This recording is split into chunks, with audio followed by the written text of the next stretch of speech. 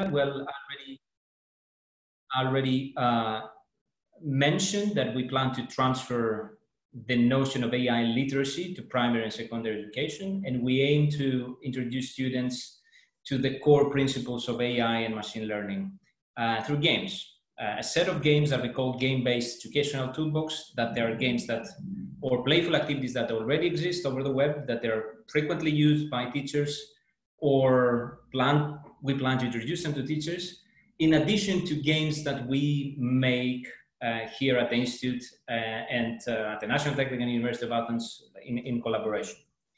The objectives of the project is first to design a framework within artificial intelligence and machine learning that sits within the primary and secondary educational context, and we have designed that. We are in the phase of the project that we actually have that. Based on that, implement innovative toolbox that features a set of games and playful activities that realizes the scenarios of machine learning and AI training, and using those games to produce a relevant teaching and learning material for students and teachers. And obviously, we need to be able to educate teachers to actually use that toolbox and train teachers and promote creative reflection on AI ethics. So the ethical part of the project is really big once we have the games in place. Further, students should be trained in all these various forms of data biasing, gender biasing that are often existent within AI algorithms, and obviously the societal implications of all that. Finally, we will involve students in 2 years' time in all these courses so that they become AI literate and responsible citizens with regards to ethics and trends of AI.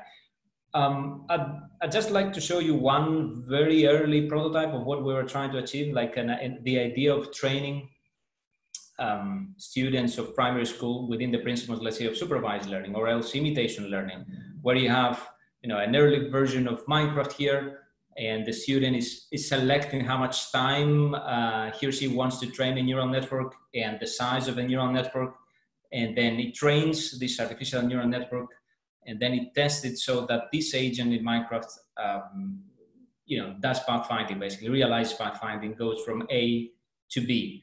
And the student soon realizes that if the parameters are not selected, if the brain is too small, if the neural network is too small, it won't be able to learn it. If you don't give enough time, the neural network won't be able to learn it. But if you give to the system a larger brain, more time, then it will be able to accomplish more difficult tasks. This is just one of the games that we're creating or scenarios that we are sort of prototyping with. We are really far away from delivering the toolbox, but it's the first 6-8 months of the project. We had issues with COVID, of course. So by next year, we'll be able to tell you more and give you more details. So if you like the idea of using games to teach artificial intelligence on the primary and secondary school levels, you're welcome to like us, follow us, and so on, connect with the community. You can check out the games that already exist and the documents that we have produced so far. And with that, I would like to thank you for your attention. So I'm going back to your own. And if there are any questions, obviously I'm here to take them. Sure.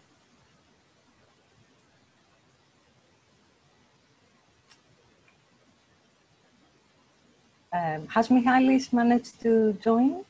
I think so. Can you hear me? Yes, we can hear you. Nice. I had to change 2 machines. That's why it took me some time. I'm very sorry. I don't know what happened. And now this machine doesn't have a camera, but I guess we can live with that. Sure. Should I start?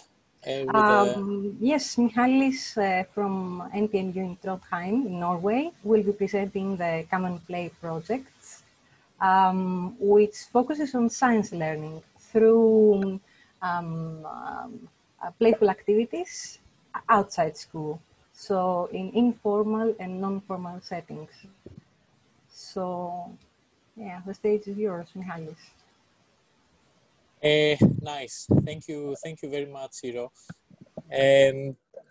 So one of the main challenges when young students learn about science is the fact that it's a little bit boring. It's not that much creative, and a lot of students find that this is not what they would like to do for the rest of their lives. So this is a project that the main idea when we started working with that is to leverage on ways in informal learning contexts, in making and playing activities where students can engage with learning science in a fun and creative way.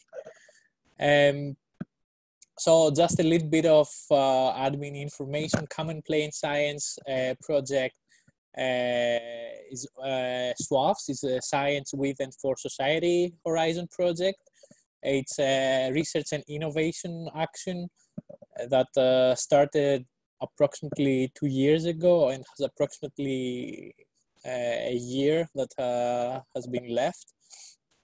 And there are 11 partners from 10 different European countries. Besides the big universities like NTNU, Uppsala, TU Munich, University of Malta, and so on and so forth, there is also Design for Change organization, the Science Museum of London, and companies. And we also have OVOS as a company and Forth as a research center. So the main goal of the project is to help Europe better understand new ways, different ways, more creative ways that non-formal and informal science learning can take place. And the way we're doing it is by leveraging on 3 pillars: coding, making, and play activities that we have seen some good potential. We have seen that those 3 pillars work well in some activities, but what are the lessons we can learn and how we can leverage on those successes in order to make science more accessible to young students. The project has 6 objectives, and first of all, we have finished we have worked with the first objective, which is to develop an appropriate conceptual and methodological framework that integrates all aspects of the project into a unifying conceptual map. So that was the substrate of the project that allowed us to work with next objectives. We obviously work with the European-wide community of stakeholders. That's the main idea behind having partners from 10 different European countries. So we're working towards setting up a European-wide community that has stakeholders like learners, educators, facilitators, and policymakers from diverse fields that contribute towards guiding, helping, and assessing the conducted research. One of the main objectives that we have been working with during the last years is to identify, pool, and analyze practices. So best practices, we have seen that they're working pretty well in science museums, in workshops, informal learning workshops, and other activities. When it comes to making and play-based practices, were leveraged and were used to construct a set of best practices. We surveyed approximately 200 experts across Europe. Another objective is, and this is the phase we're right now, is conducting in-depth learner-centered participatory and empirical research on those selected practices. So to see how those practices are used and what are the important details, what are the lessons we can learn from putting them into practice, and how we can help different contexts to have these successes, let's say, to have these good working results. The next step is to, and we have started working a little bit with a study on the impact of on education and society, but this is something we're working more, and we will be working more during the last year of the project. So we are analyzing the empirical data we have been collecting in order to develop, to identify the impact, and also to build some kind of a roadmap, if I can say, if I can put it that way. Of course, the project focuses a lot on disseminating and communicating the results. So that's why we have developed an app, and we're trying to form a community around Common Play.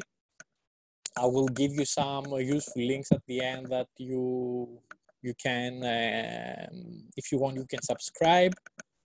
And also, besides those six objectives, we also have 6 main results. The first of all is an online inventory of practices that you can access in Common Play in our website, in commonplay.eu, where you can access practices from experts, but also it allows you to upload your own practices. So you can go and upload the practice, and of course there is a process for assessing and registering the practice online, but that's something we have pipelined. There is a way of doing it, and we're hoping that we will collect a lot of practices from experts throughout Europe so we can further this inventory.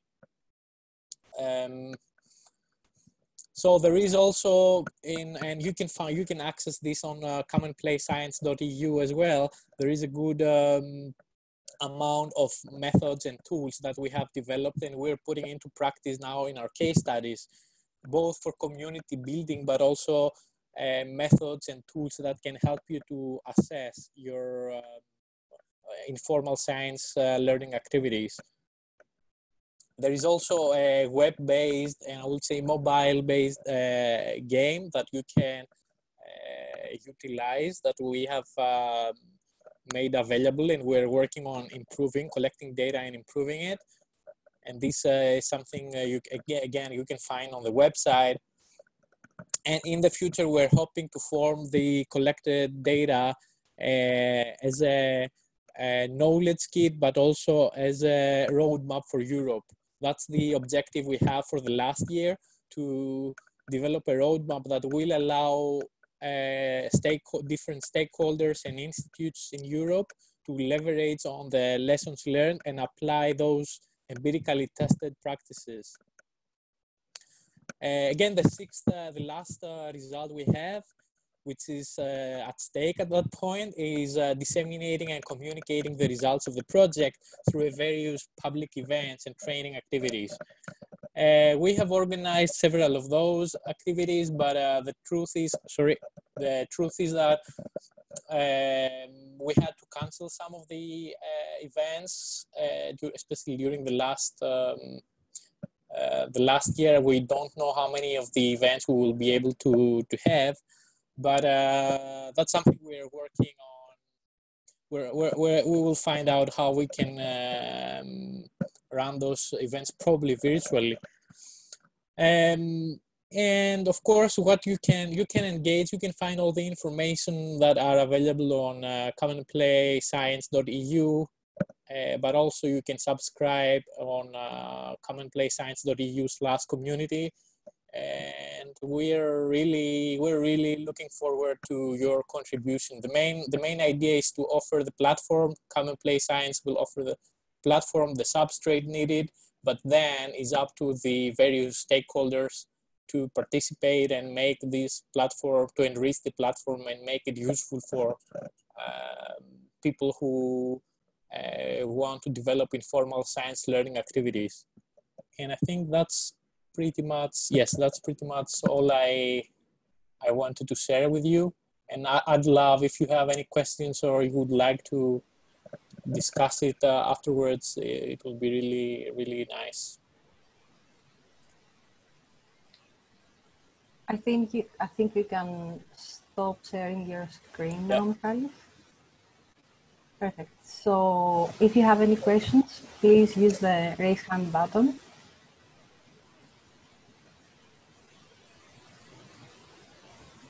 Until our next presenter is ready. Any questions? So our next presenter is, I think it will be Giulio Barbera, if I'm correct. Barbero, yeah. And he will be discussing how digital games can support computational thinking. Yes. Well, sorry. Okay, let me share my screen.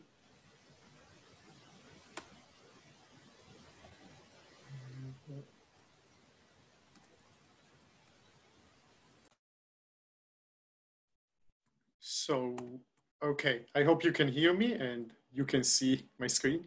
Good. So, okay, my colleagues and I, we work at the Department of Computer Science of Leiden University.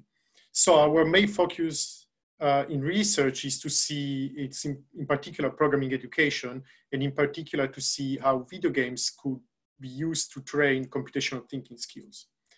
During the background research we did, we came up with this more of a proposal for a new point of view that could help the experimental research in the field. The current experimental research that we have found, it can be distinguished mainly in two categories. One is a general approach, and this general approach involves going to look for gaming habits in the participants, and then involving the participants in programming education courses or classes, and then testing computational skills after trying to relate them to the gaming habits. And the other is a particular approach instead that tends to develop their own video games to actually test computational thinking skills. Now, both these approaches brought very good results. They also have some shortcomings. So the first one, of course, when we go to talk in general of gaming habits, immediately we have the questions, what kind of games? Like there must be a difference between, I don't know, soccer games and RPGs or strategy games. And the particular approach instead tends maybe to have a difficulty in the end where there is a gap between your video game, the one you created for this experiment, and the reality of all the video games that are out there that are not created with this goal. So this is where our proposal comes in. We wanted to see if it was possible to actually try to relate game components and individual game components to individual computational thinking skills. Now, immediately, if we talk about these two, we need to also say what do we mean with game components and also computational thinking skill set. In the first case, we decided to use the game design patterns by Björk and Holopainen. These is for us, specifically, the first advantage is that we use design patterns in computer science. So it is easy to communicate. And also it allows pretty well to deconstruct video games in several components. As for the computational thinking skill set, we decided to do a pretty standard choice. We went for the skill set of Quasimodo et al. And that involves these 5 main components. And the main advantages of this is that it's well-defined, it's easy to understand, and also it has a pretty good coverage, both theoretic in theory and in practice, of what involves computational thinking, in particular in programming. So what I'm gonna do in this presentation, I'm gonna propose 3 examples of computational thinking skills, and I'm gonna show you some patterns that we spotted could be related to them. So the first one is conditional logic. Conditional logic is the sequence of true and false values, how they control the flow of the statements, and it involves in particular going to evaluate the status of the system at this specific point, trying to understand also what happened, the transformation in the data that happened before. The patterns that we found could be related were, first of all, the varied gameplay.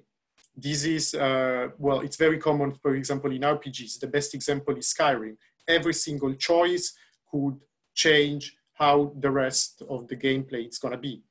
And so this automatically involves also that when the player is in a choosing point, it has to actually be aware of the status of the game before, and then try to make a choice according to, well, what is their goals. The other pattern that we found very similar is incompatible goals. Incompatible goals, it has already a binary kind of nature that it's very close to the conditional logic. and pursuing certain objectives basically excludes pursuing others. So this somehow even exacerbate the previous pattern, trying to basically making it even more important to make a choice. The other computational thinking skill that I'm bringing here is building algorithms. So it's very similar, this one, to conditional logic, but it has a very different perspective, because this involves more of an overview, both about the past and the future actions at every step. So it involves being aware of the network of functions or transformations that happen throughout the code.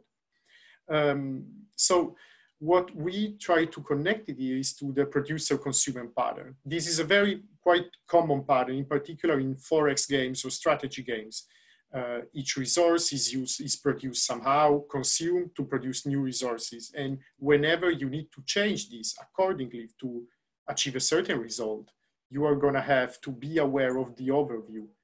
Very similarly to how you build an algorithm to be able to actually modify where needed this network. The third and last computational thinking skill is simulation. So simulation is the creation of mental physical models that help you to already define how you're going to implement an algorithm and what is going to happen. And it requires a lot of experimentation. Indeed, in the paper, you're going to see that we also have experimentation as a pattern in this. The main pattern I bring here is save and load cycles, which is very common in also, again, in many video games. I bring the example of Final Fantasy because if you ever played, whenever you have a saving point, you know that immediately after there it's going to be a very challenging battle. So players are allowed to try these battles, probably fail, then load it again and try with maybe different settings so they can simulate and test their simulations constantly. Now, in the conclusion, this is a proposal, of course, for a different approach in this experimental studies. And it involves exactly analyzing each component individually, but being a proposal needs to be tested. And to test it, it needs to be, of course, played in an experimental study. I personally analyze two main possible approaches. One is to go a multimedia approach. So we pick one specific component, one specific design pattern, and we try to see the presence of this design pattern throughout different media, possibly some media that are already involved in education. That would be the best. And then we can check with the participants of the test how these different media and how this component in these different media can influence the results. The other one, it's again a more general approach. So we design a game in which it is possible to tune these several patterns differently, and then we can check how different settings of these patterns can bring different results. So with this, I thank you for listening, and I'm here to answer any question you might have. And these are the references and the games we use for this presentation.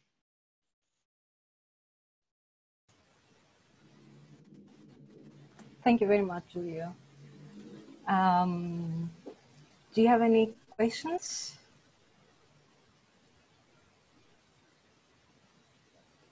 If you can please raise your hands. Maybe I can start with a question.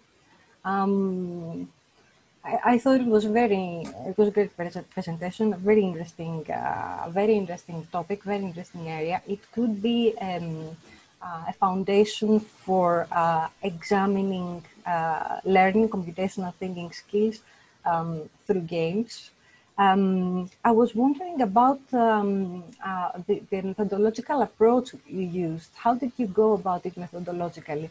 I mean, did you have different let's say coders going through the games, identifying patterns and saying, okay, this mechanic, this game feature is linked to conditional logic. And then you compared the codings of the raters. Did you check for inter-rater reliability or something like that? So how did you go about it? Yeah, well, it depended also a lot on the pattern, of course. You made a good example. In conditional logic, it was actually easier because many times you can see that the conditional logic is implemented through if statements. So there is an immediate connection there, right? And then it's implemented of if statement also in video games when we do the varied gameplay, if this choice has been picked, if, etc., etc.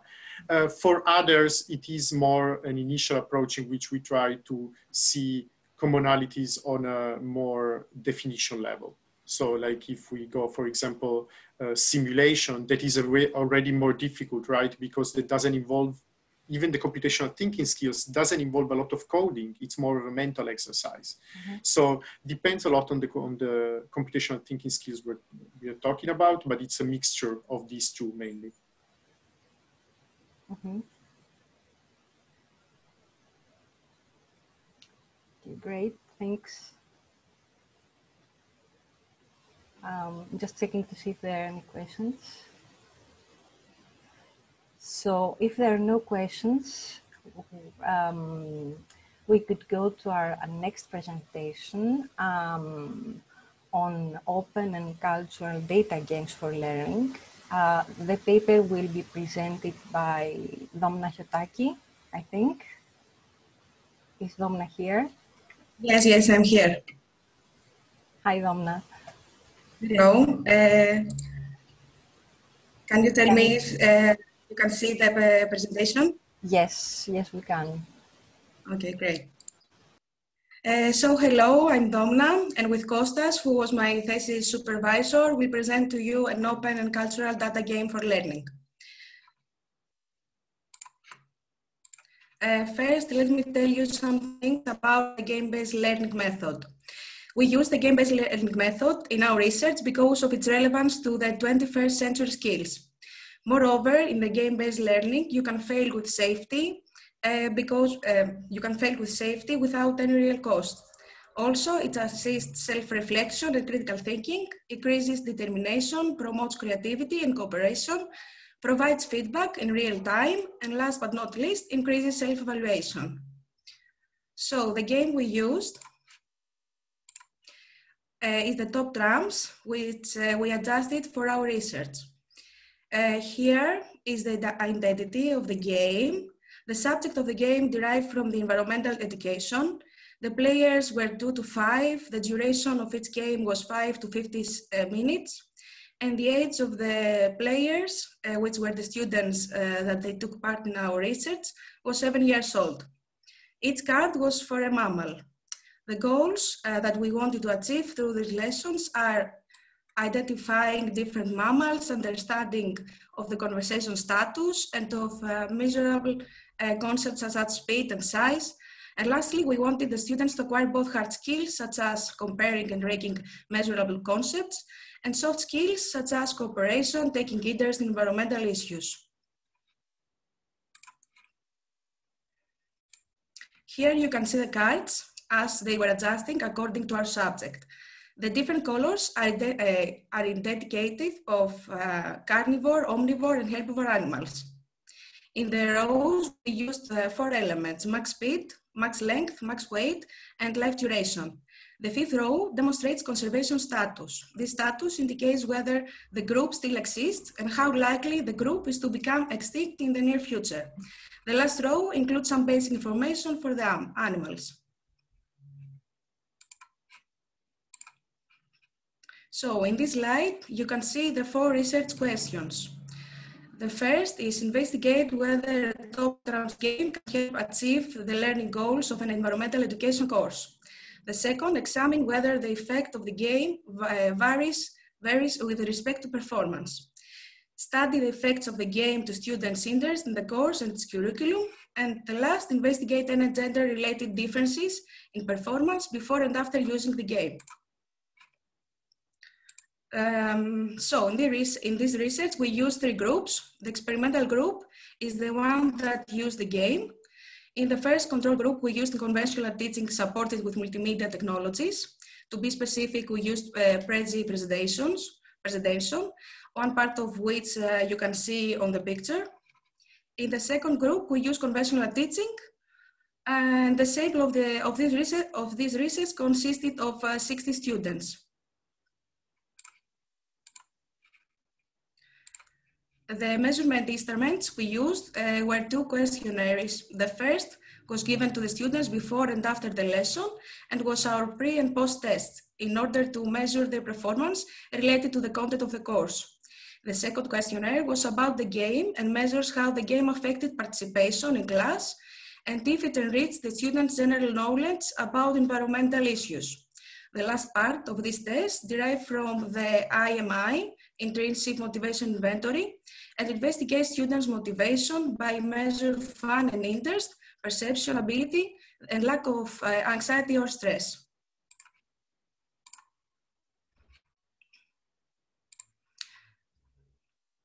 In this slide, you can see the results of the pre and post tests. The difference in the test, almost 28% in the experimental group, leads to the conclusion that the game was effective as far as the knowledge that the students should gain through the lesson is concerned. Also, in these tables, you can see the increase in the knowledge of the students regarding the conservation status and the dietary habits.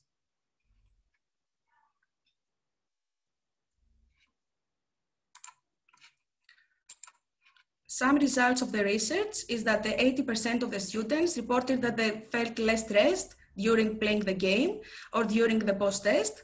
95% of the students reported that they were interested in the game and had fun. 80% of the students felt no stress, and 60% stated that their perception ability was increased. To conclude, our experiment and the subsequent statistical analysis show that game-based learning has a positive statistically significant effect on academic performance in the specific field and had more impact than conventional teaching and teaching assisted by digital media. This positive effect was the same across all groups of students with respect to their performance. An interesting fact was that high-performing students did not benefit as much from conventional teaching, a fact that may be attributed to the relevant lack of interest shown by students for this paradigm. We didn't find any statistically significant gender-related differences in game adoption and benefit from the game. Since almost all students showed great or increased interest for the game, we weren't able to investigate any relation between the interest they showed and how well they did in the post-test. Lack of anxiety was positively correlated with increased performance, a fact that also vouches for the introduction of more game-based learning sessions in the traditional curriculum. Thank you. Great. Thank you, Domna, for your presentation. Any questions?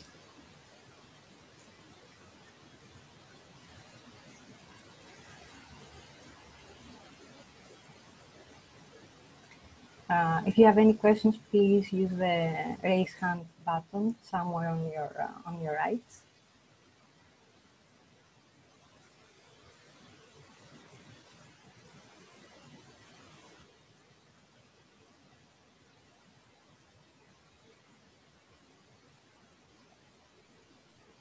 I think that Oriana.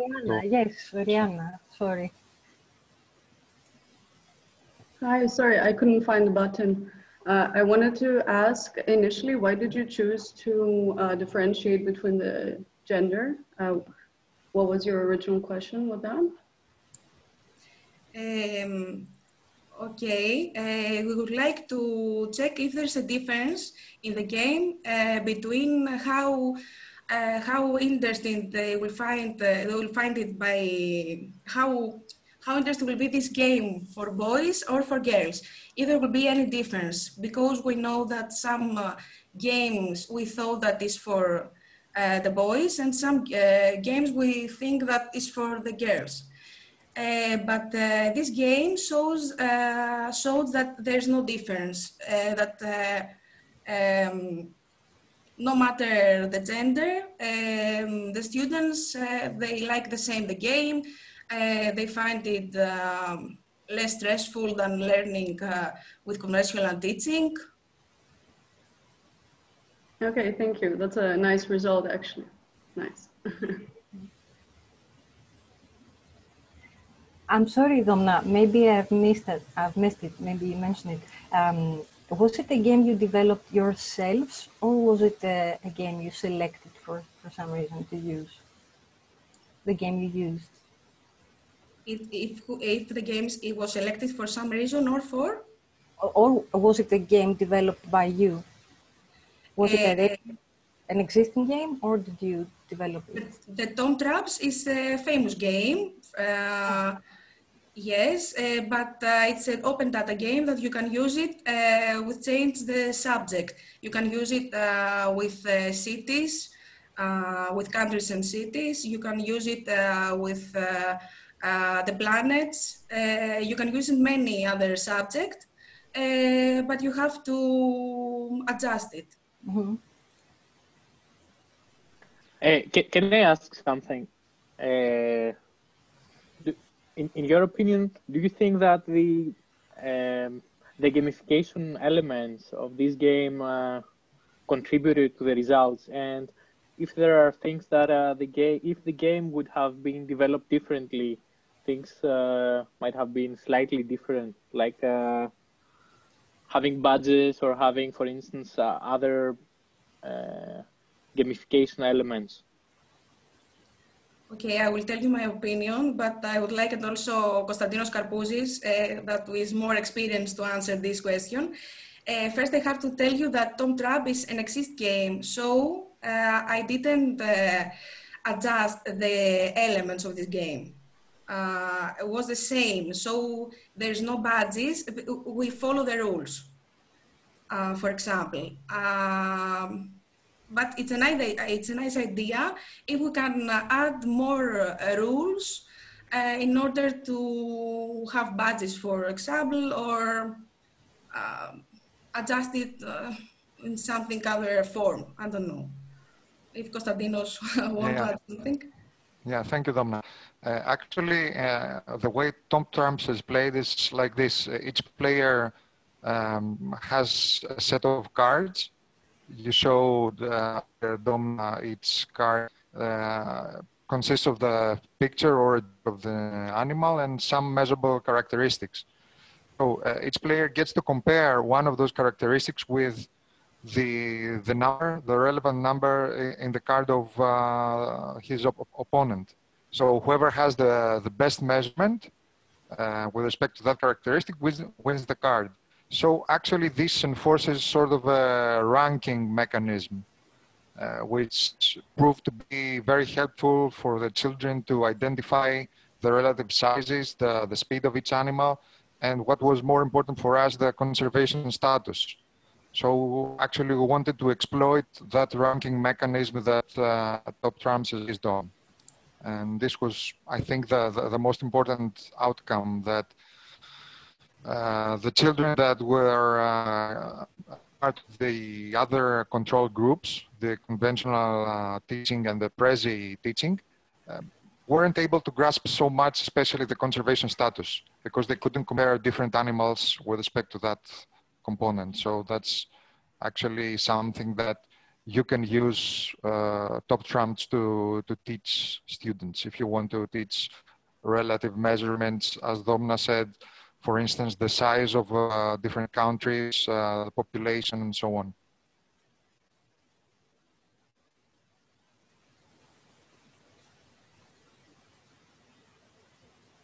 Great, thanks. If there are no more questions, I will be doing the next presentation. I'll try to be, we're a bit behind schedule, so I'll try to be really quick.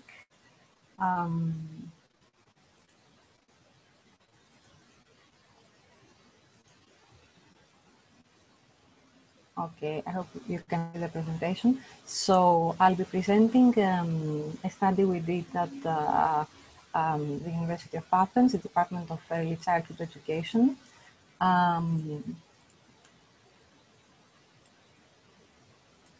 Sorry.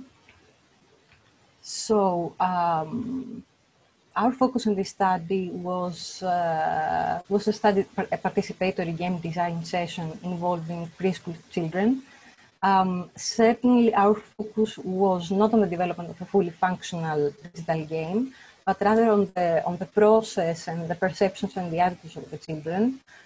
We're trying to see whether children of preschool age would be able to express, conceptualize, and model their ideas. And we try to provide insights and guidelines for game designers, researchers, and possible educators for the development of appropriate protocols for participatory game design with preschool children. So first of all, why participatory game design and what is participatory design? Previous studies over the past approximately 20 years have shown that involving children in the design of a new technology. Iro, sorry to interrupt, but your screen doesn't really show, I don't think. Oh, there we go. Now it's better immediately. Good, thank you. Okay. Sorry, maybe I should make it full screen.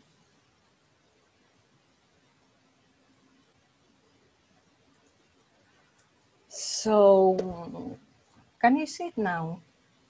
Or yes, we can see it now. Experimenting a bit.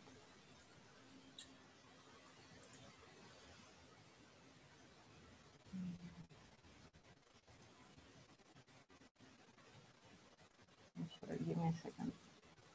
You can see it now. You see it? There is, for me, a gray square in the middle. Now it's on a side. Okay. Sorry, I'm sorry about this.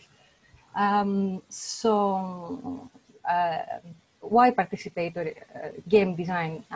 Research over the past 20 years has shown that when we involve children in the process of the design of a technological environment, not as end users, not as testers, not as informants, but as equal design partners, we get valuable insights, we get creative and unconventional ideas, and we can better address the needs and requirements of our target group.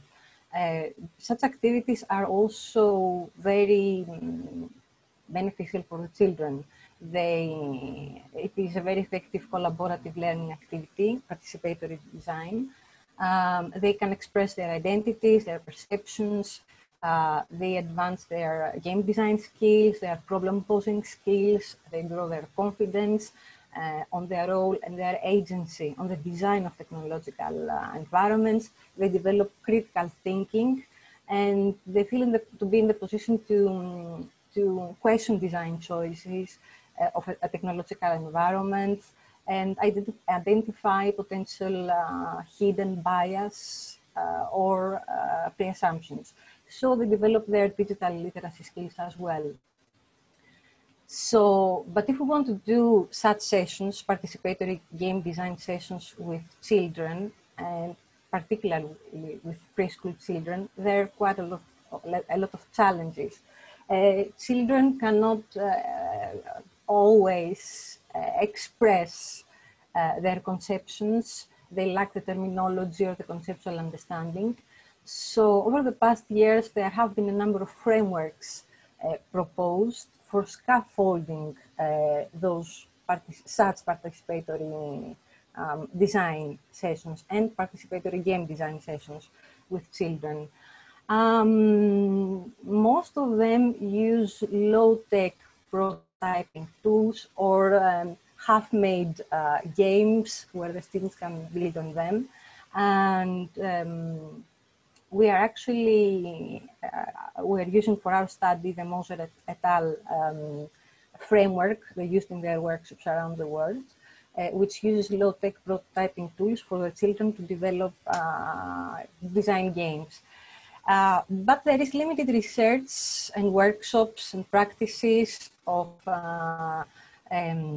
participatory game design with preschool children. Most of the studies are done with children over the age of 7. So our study was part of a larger project, school project, which took place at the kindergarten in Athens. The whole project, the title was Drafts Architecture Goes to School, aimed at promoting the architectural perception of children, let them interact with the surrounding space. So there were a number of activities in the kindergarten during the school year, such as field trips. The children would go out to their neighborhood and take photographs, or interviews with inhabitants of specific historical buildings. They created models. So among these activities, it was our game design activity. The children were asked to design a game based on their experiences during the whole project. So they were asked to design a game about their neighborhood, so that the players could find out more about the things the children themselves had learned during this project. So we had to do this activity, the game design activity, during the end of the school year, because we wanted them to have developed their cognitive, social, and communication skills, and also we wanted them to have completed the project on architecture. We did the first study with the pilot study with 2 girls and 1 boy. Initially it was 3 girls and 1 boy, but one of the girls left. Then we went back and revised the protocol, and I will talk about these revisions briefly later. And we went back to the same kindergarten again, but with a different group of children. So what we collected, first of all, we collected data to analyze. So we video recorded, and audio recorded everything, and we took field notes as well. And then we collected material for actually developing the game, because we wanted for the children to see what they developed. So for the game prototype, and this is actually a screenshot of the final game, we use the audio recordings of the children narrating what happens in the game. We use the drawings of the children. We use photographs they had taken during the project. And then we made a design document, and we gave it to a game developer who developed the game based on this design document. So for analyzing our data, mainly our recordings and notes, we used an in vivo approach. So we're based on the data and try to find out what phenomena, what issues emerged. First, regarding our protocol, the process, and then the let's say, behavior, or rather the perceptions and conceptualization of the children. So observations, first of all, on the session protocol. We made observations, and I'll try to be really quick. If you have any questions later, please let me know. The group size, 4 children was the optimum size.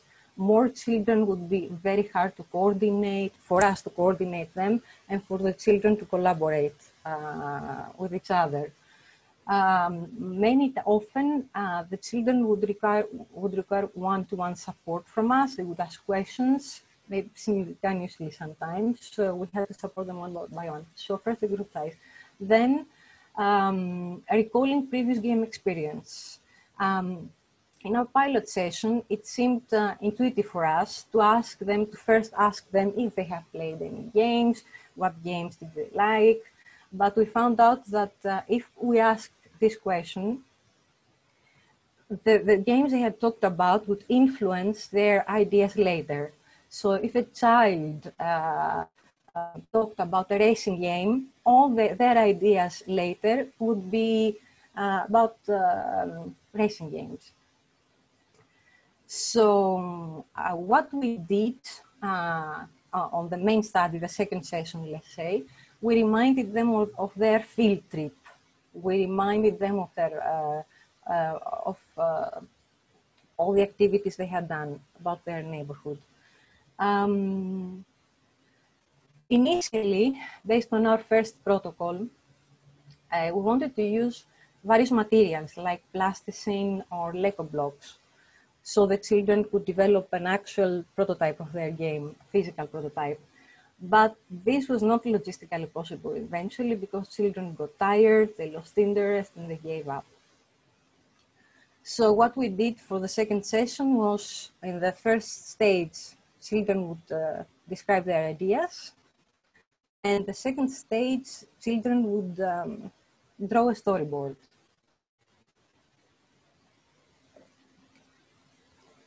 Sorry. So the generation of ideas.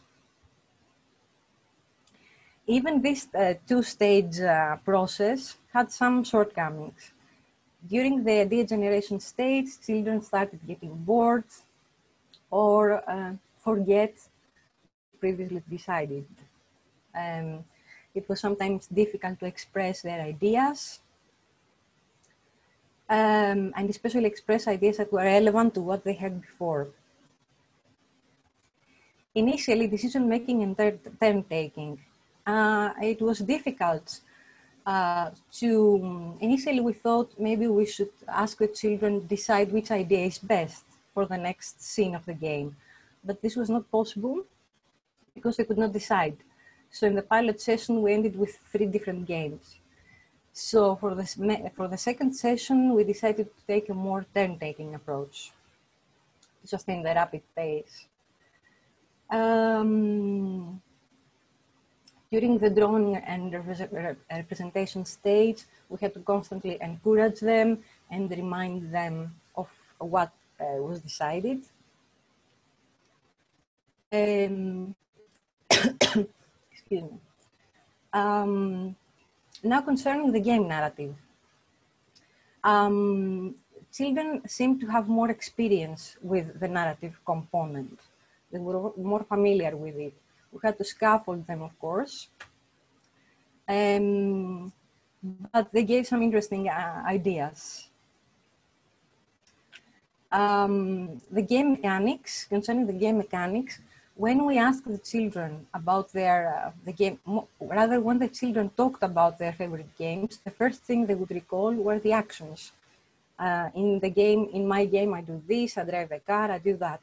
But it was difficult for them to describe the player actions and the mechanics for their game. And maybe this was probably expected. We had to scaffold them and ask them questions so as to be able to express. But eventually they gave again some interesting ideas, and they actually managed to distinguish between the player actions and the game mechanics, the hero actions. For example, one of the girls said, when the player wants, they will press the button and they will end the game.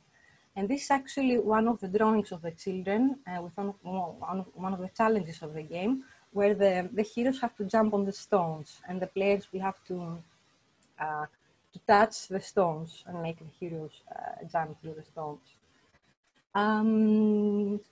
To sum up, there were a few challenges.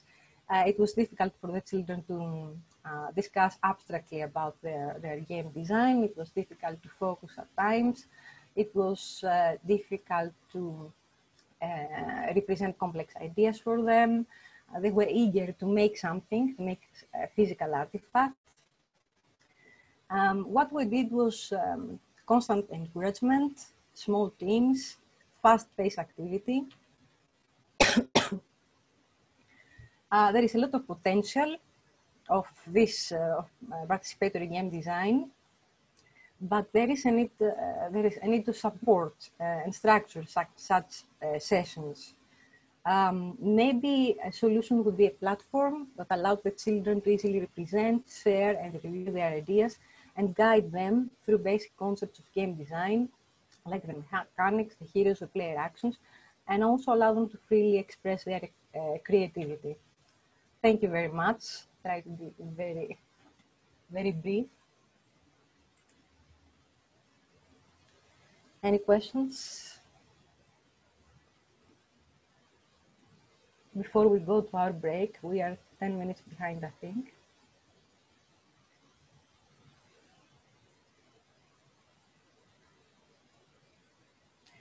If there are no more questions, we'll have a short break and maybe be back in 10 minutes. Is that okay with you? Perfect. Thank you. We'll be back in 10 minutes.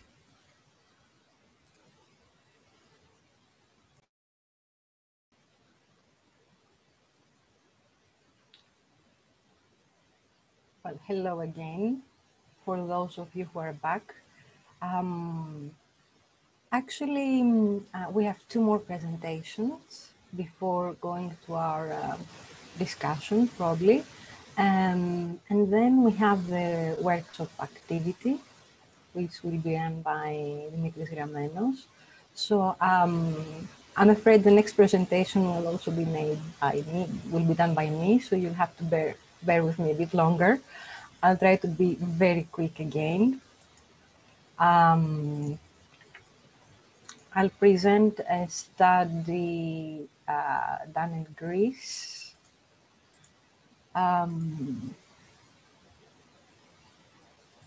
Okay.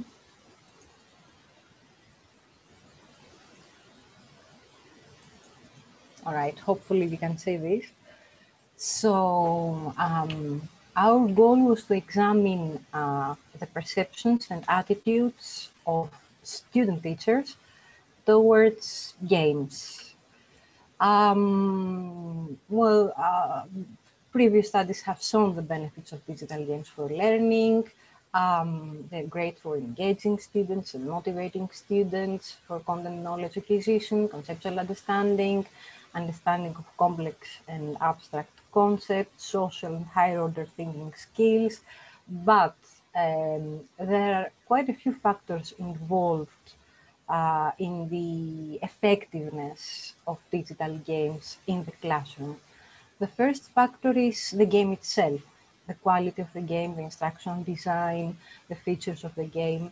The other dimension, let's say, the other factor is just the students, their individual characteristics, their preferences, probably their previous gaming experience. And the third area, the third factor, the third dimension is the teachers themselves, the teachers who use the games in the classroom. The effectiveness of the games in the classroom are linked to the instructional approach the teachers follow, the teachers' attitudes towards games, their previous experience with games, so their game literacy skills, and their experience with technology. And actually, the teachers have a lot to do when they use games in the classroom. They have to select the right game for their learning goals. They have to review games, they have to assess the games, and they have to be able to use the game in the classroom. Not just play it, but develop appropriate, let's say, lesson plans and use the appropriate instructional approaches to use the game. So we focus on teachers, and previous studies have shown that positive attitudes towards games for learning are not always linked to the use. So even though teachers or student teachers have positive attitudes, it doesn't necessarily mean that they're actually going to use them in the classroom. And this probably means that there is a gap in the awareness of the educators about the pedagogical dimensions of games, about how to actually use the games in the classroom. So our goal was to examine how to better support future teachers to use games in the classroom effectively. So we started by examining the factors that were involved in the acceptance and the intention of use digital games as learning tools. So we examined the attitudes, the gaming habits of student teachers, future teachers, future educators of primary and secondary education. So based on the bibliography, the literature, we had certain hypotheses. I'm not going to read this to you. We'll talk about our findings in detail. So I'll skip this slide. Our sample was 125 university students from 8 different universities in Greece. And we actually we didn't focus on students in education departments as in previous studies. in Greece, graduates of education departments mainly become teachers of primary education. But we wanted to see what's going on with future teachers in secondary education. So we want to examine students. We wanted to involve students of other university departments. So if you want to teach in secondary education, you have to have graduated from the mathematics department, for example, or the physics department, etc. Most of them were female at the point where we did the analysis. Most of them were year one, and from 8 different universities in Greece. We used an online question, an online survey, and we had 15 items relevant to the main constructs of our hypothesis. So, of course, we examined, we were based mainly on TAM, on the TAM model, technology as acceptance model, but we also used the TPK model. So our first construct was the behavioral intention, whether the participants intended to use digital games in their classrooms, the perceived usefulness of games as learning tools. So we made the items more specific, and I'll show you the items later. Their perceived technological efficacy with using technology in the classroom. We use the TPAC model, which is a widely used and validated model focusing on the types of knowledge that are essential by the educators for the effective use of learning technologies. We examined their gaming experience, their gender, and their year of study. We did a statistical analysis. We used descriptive analysis. We used the correlation analysis to see, or maybe I'll show you the next slide later. And we used multiple linear regression. So the descriptive analysis, they were mainly positive about using games in the classroom. So they responded that, yes, we intend to use digital games in the classroom. The column 4 is for agree, and 5 is strongly agree. So they were mostly positive, their behavioral intention. The perceived usefulness of games as learning tools was again mostly positive. They agreed and strongly agreed that digital games could increase productivity of the students, effectiveness, and they would help students achieve better results. Now concerning their readiness, their perception of their readiness to use technology in a pedagogic framework, again, they were mainly positive. They felt able to use technology in the classroom. Concerning their experience, although they reported that they played games often, and although they reported that they played different types of games, they were reluctant to label them as gamers.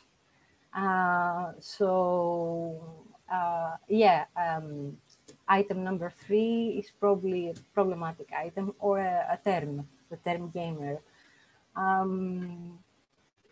So the correlation analysis showed that the perceived usefulness of the games, their experience, their technological efficacy were potential predictors of their intention to use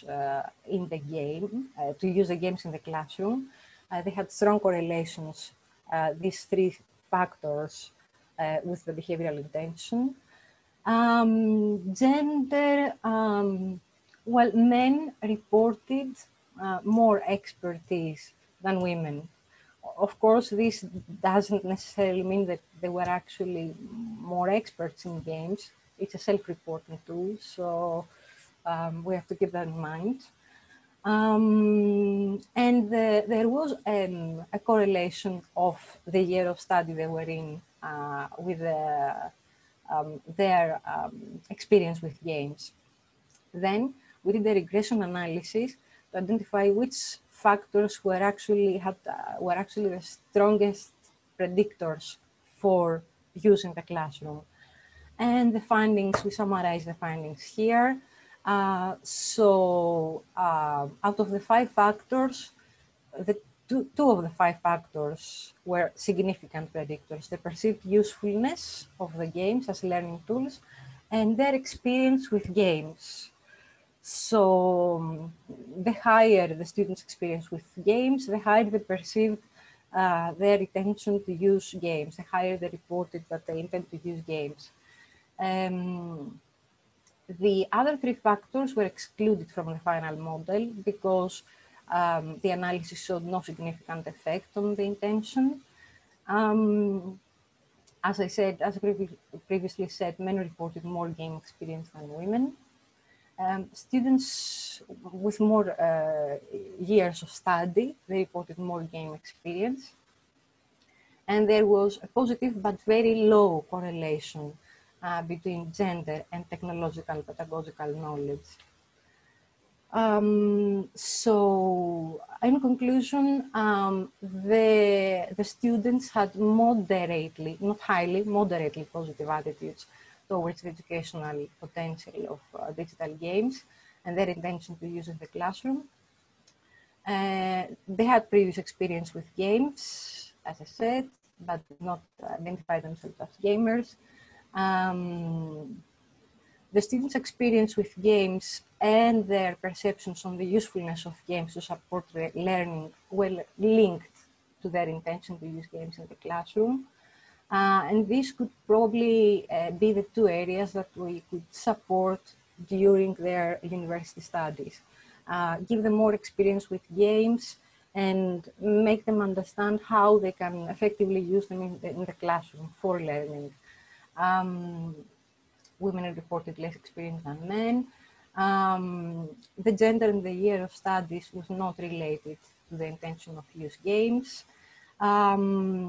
Teacher support, education, training is crucial for bridging the gap between positive attitudes and actual effective implementation of game-based learning in the classroom. Certainly further study is required, and we plan to study it further, to study their gaming habits, their game preferences, because there are actually very few studies done locally in Greece. So we don't know the experience and the habits, the gaming habits of the students. And try to design appropriate game-based learning courses at the university. Thank you very much. I hope I made some sense. Any questions? Of course, it was a self-report instrument, so there are certain bias integrated in that. We tried to include 3 questions. So if participants answered these questions, we would exclude them, or negatively worded questions. So we try to decrease the bias as much as possible, but certainly it's a self-report tool.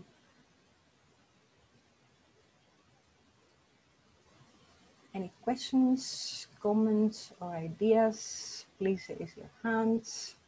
Otherwise, we'll go to our next presenter, who is Bjorn Bergmarklund. Hi, Bjorn. So, if there are no questions, Bjorn, I have your video recording. Bjorn sent us a video. Would you rather show it, share it, or would you rather me to share it? I don't know, Rebecca or Lisa, do you have any suggestions? Otherwise, maybe you can play it, Iro, and just share it. Okay, I'll try, because I'm just asking because I had some problems with the sound. I hope it works now. Okay. Sorry.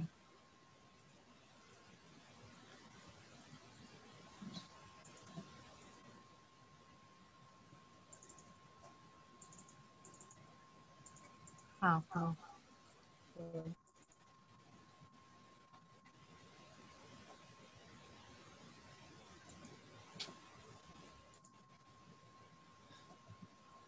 I have it here too, if that's easier. I don't know.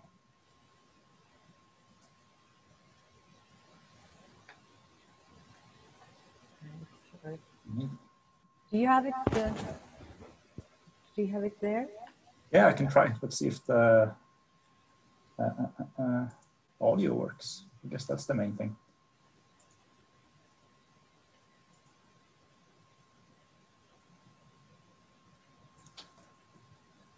Okay, can you see like a video thing? Yeah. Yes. And can you hear it? No, actually, when you share it, there is a second tab. Oh, sorry. About the audio. So try to share it again, and in the window, in the sharing window, choose computer audio. Oh, thank you. Perfect.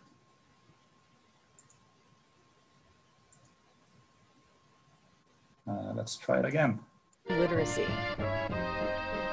A trans-historical approach to understanding game-based learning environments.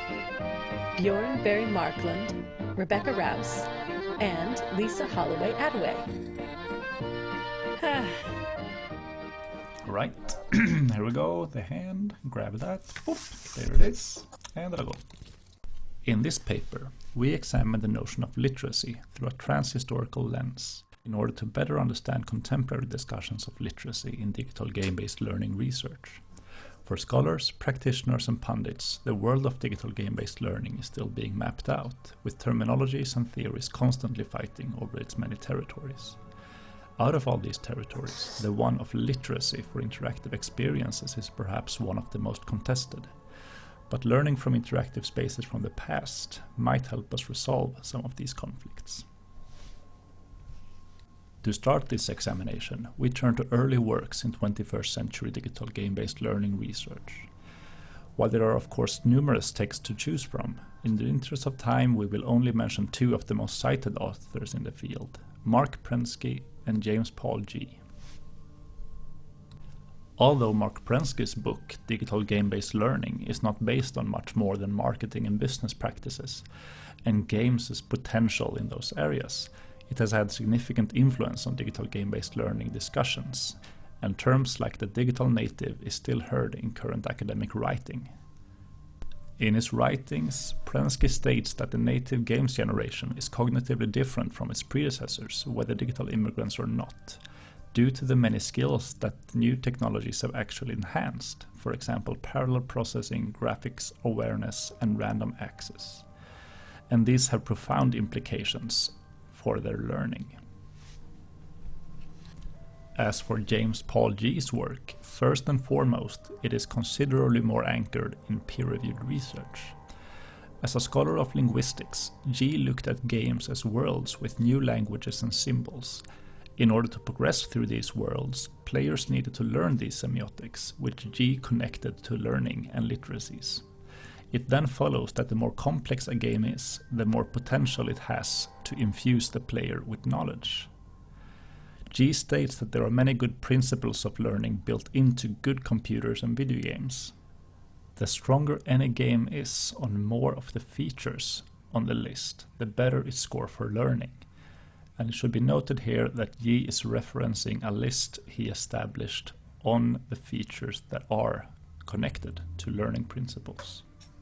There are, of course, scholars that have objected to these established viewpoints. For example, Diane Carr, in an examination of the Civilizations game series, decry research that emphasized game creators, stating that the point is not that either the novice or the expert is more right about the meaning of civilizations. Furthermore, the meaning of civilization, whatever it might be, is neither universal nor static. But still, for many researchers, a player being game literate still means that they are able to access game content and proficiently progress through it. And as they do, the learning will follow naturally. This is perhaps especially true when we talk about children's play in virtual spaces. This is where game studies at large still lag behind many other fields of research. In almost all other forms of media studies, for example, there's a rich history of discussing the death of authorship. And while game literacy research is starting to see instances of these concepts, the influence of early texts like the ones from Prensk NG, among many others, is still being felt. It is not novel to say that the field of digital game-based learning and games literacy is still new, but the notion of newness leads to a form of games exceptionalism, where theories from other fields are considered too outdated to describe this new form of interactive media.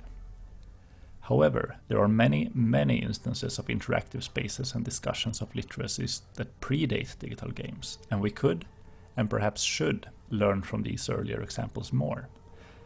To find early examples of literacies in interactive spaces, we have gone far back in history. Far, far back. This very brief history is by no means comprehensive, but instead it represents a curated set of examples from a range of time periods that connect in interesting ways with how literacy is defined in relation to digital games. And each example provides an historical look back to another time and another technology in which people engaged interactive storytelling and physical space or representations of space. In one of our earlier examples, we can look at Matthew Paris's itinerary maps from London to Palestine. Paris, a monk at the Abbey of St. Alban in England, created a series of manuscripts around 1250 that included itineraries of pilgrimage routes to Palestine.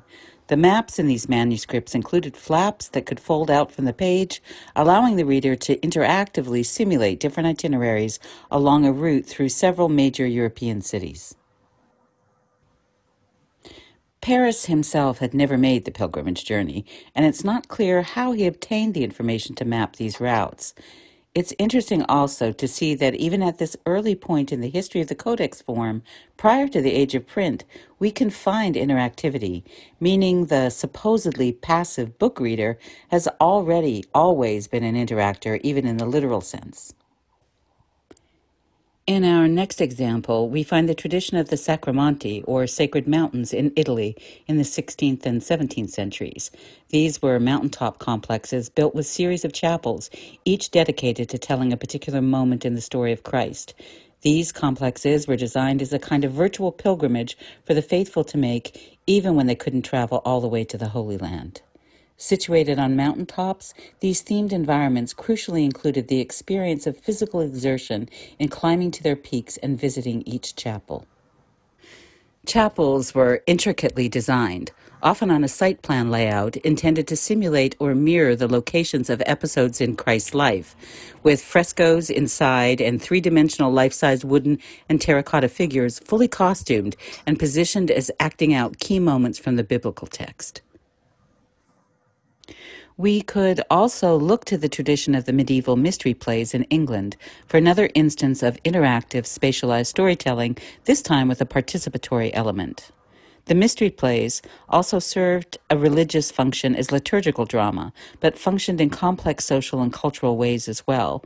These plays were performed on mobile pageant wagons, first decorated by statues, as in the chapels of the Sacramonti, but later replaced by live performers.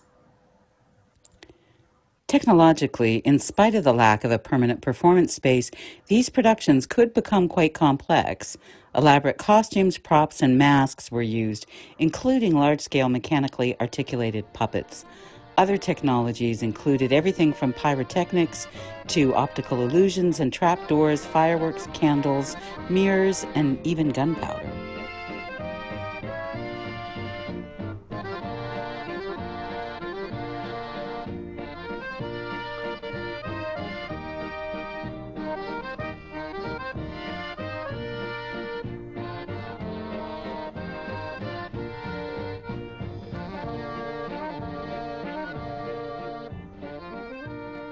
Democracy and Futurama, both at the New York's World Fair from 1939 to 40, both are representations of ideal future cities designed on a radial plan, and they feature extensively developed highway systems, presaging the surging rise of the automobile in American culture.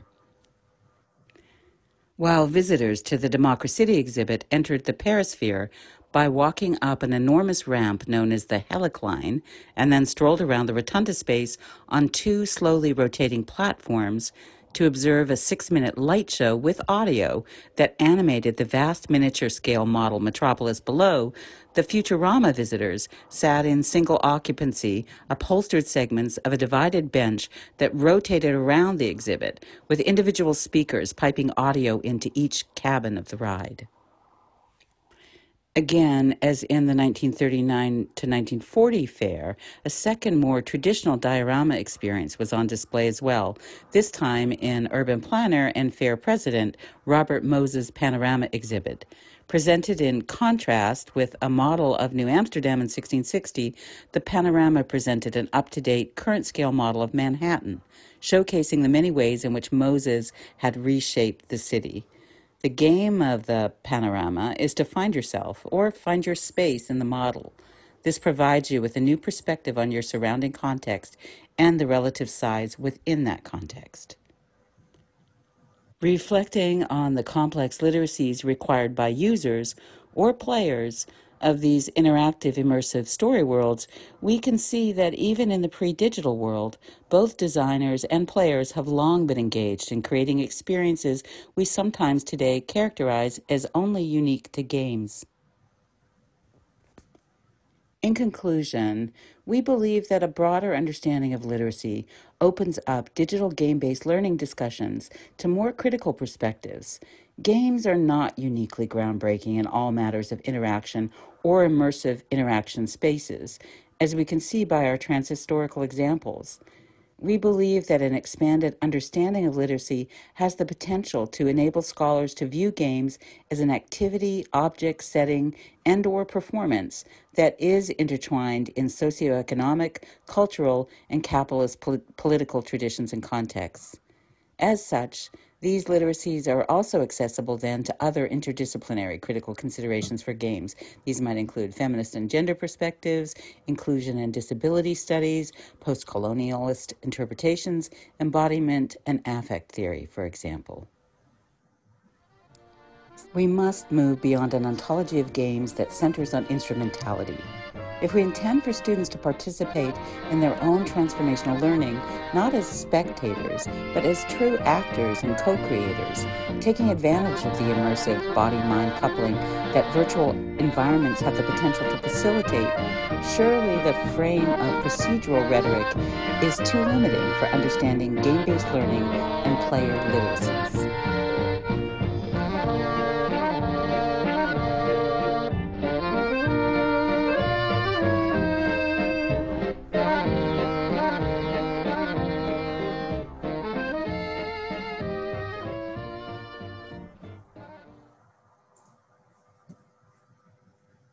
Cool. Ja, alsjeblieft.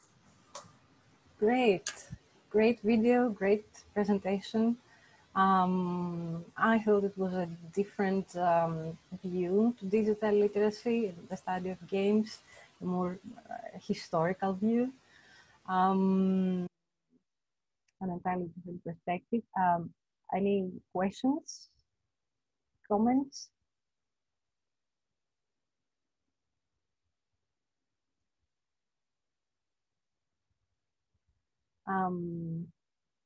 If I can ask Jörg, through this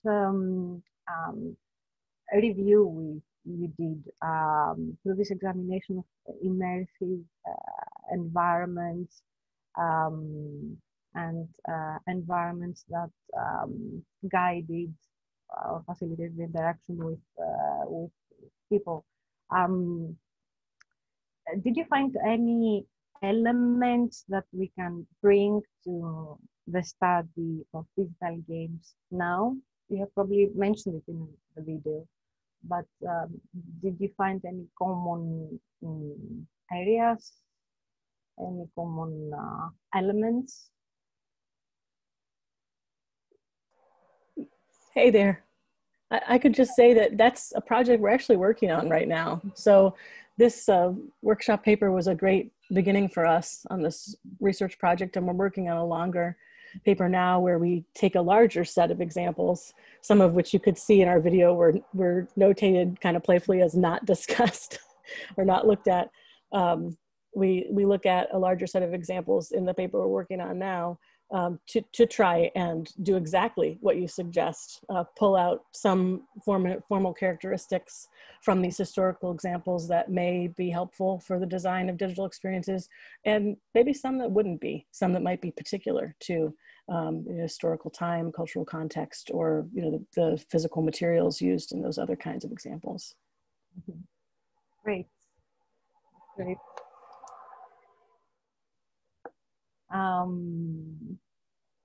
If there are no more questions, I think maybe, I don't know, we had scheduled the Q&A session now, but we're behind schedule. So actually now it's the time to start the workshop activity with Dimitris, who is here. So if there are no questions now, I don't know, Dimitris, whether you are ready, or maybe you need a couple of minutes to prepare, to regroup. You're ready? Okay, I hope you're all ready. This is going to be, we're going to work in groups and design games, let's say, but it's a very exciting and fascinating workshop. I had a quick glimpse of the workshop Dimitris designed specifically for this workshop. So it's the first time you run it, Dimitris, if I'm not wrong, if I'm correct. Can I unmute you, Dimitris? Okay, hello everyone. Yes, you're correct. Excellent. Do you want to start now? I'm ready. Perfect. Okay. If everybody's okay, the stage is yours, Dimitris. Okay. I'll be here to support. I have the links, I have some material. So we are ready, I think. Okay, you should be seeing my screen now, right? Yes. Mm-hmm. Okay, well, welcome aboard the workshop. For those of you who plan to stay, I should warn you, it's going to take about 90 minutes. And we're going to work in teams after half of it. So if you're going to stay that long, please keep on to become a member of the team. So what the workshop is about, it is a participative workshop. We're going to do it, most of it all together and the rest of it in groups. It is about speculative design, brain-to-brain interaction technologies, and game design. It is not a design competition. So although at some point in time we're going to do different designs, we're not going to compete. For most of it, we're going to work all together. And for some reasons, I have a strange view on my computer. Just a second, I will close the PowerPoint and start over again. Sorry for that.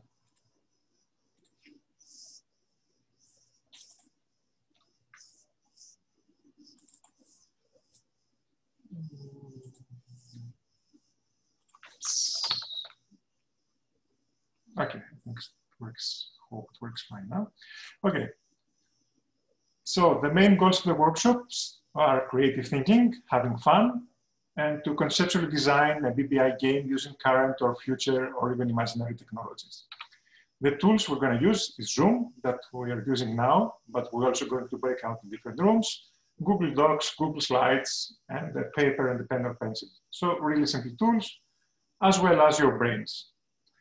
I use a lot of stock photos in my presentations. They're all Creative Commons from Pexel, SunPlus, and Pixabay.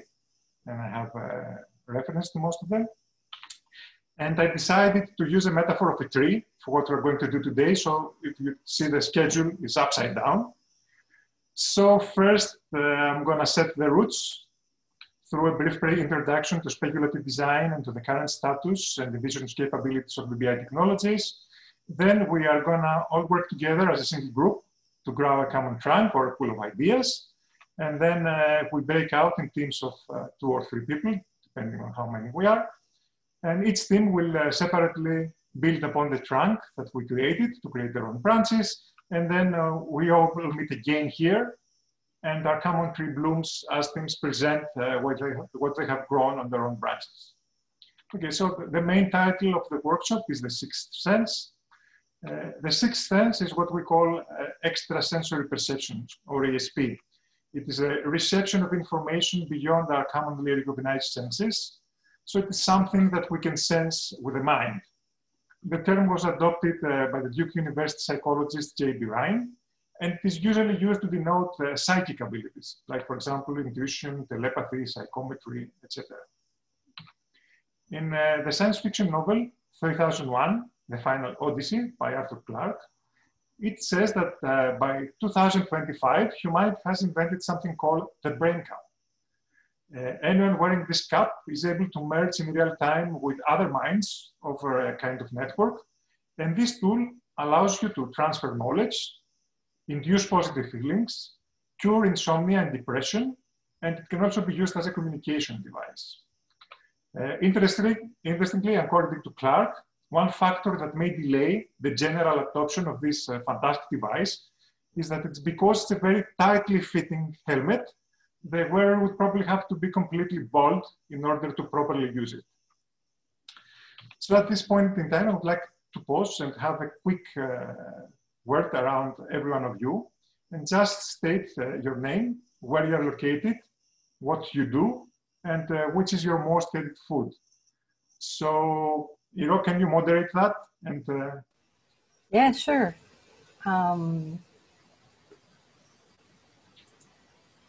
So, those of you who are here, yes, just please turn on your cameras. So let's start from the top of my camera views with Bjorn. Okay, those were rough questions. Well, not the first 3, that's fine. Björn Berg Marklund.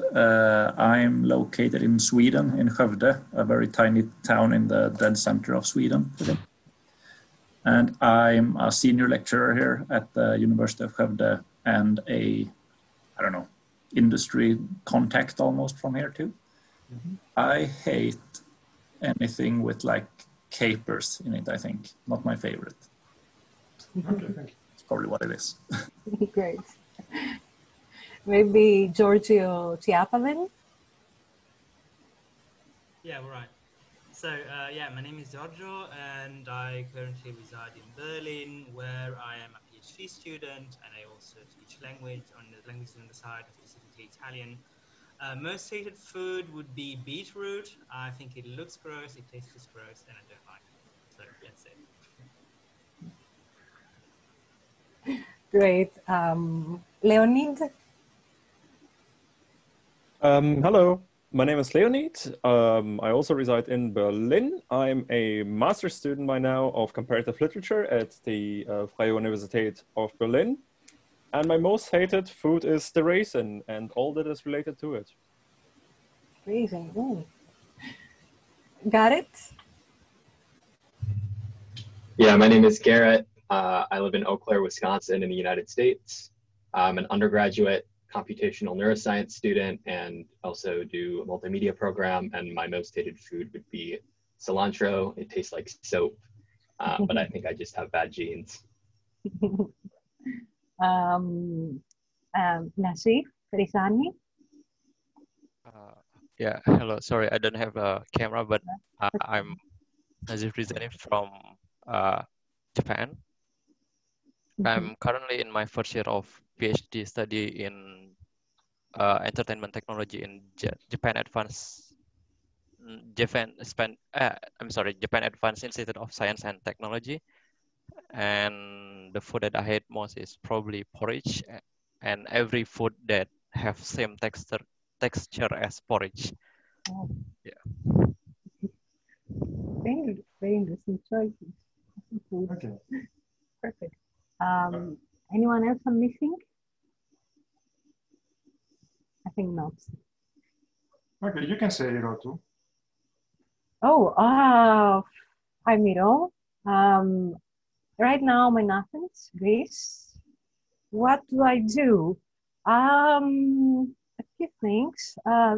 Teaching at the University of Athens. I do this meditation. I do some research on digital games and learning technologies in general. My most hated food, God, seafood. I hate seafood, like oysters and stuff. I've never tried it. I find it disgusting. Okay, by the way, I'm Dimitris. I'm currently located in Crete, in Greece. I'm a computer scientist, I'm a researcher, and my main domain is human-computer interaction. So Garrett, excuse me if I say anything that is not very correct about the neuroscience stuff I'm gonna talk about. And I really don't like okra. It has this strange texture all here and stuff. Anyway, so first of all, I'm gonna talk about design, which is more safer ground for me, and about speculative design.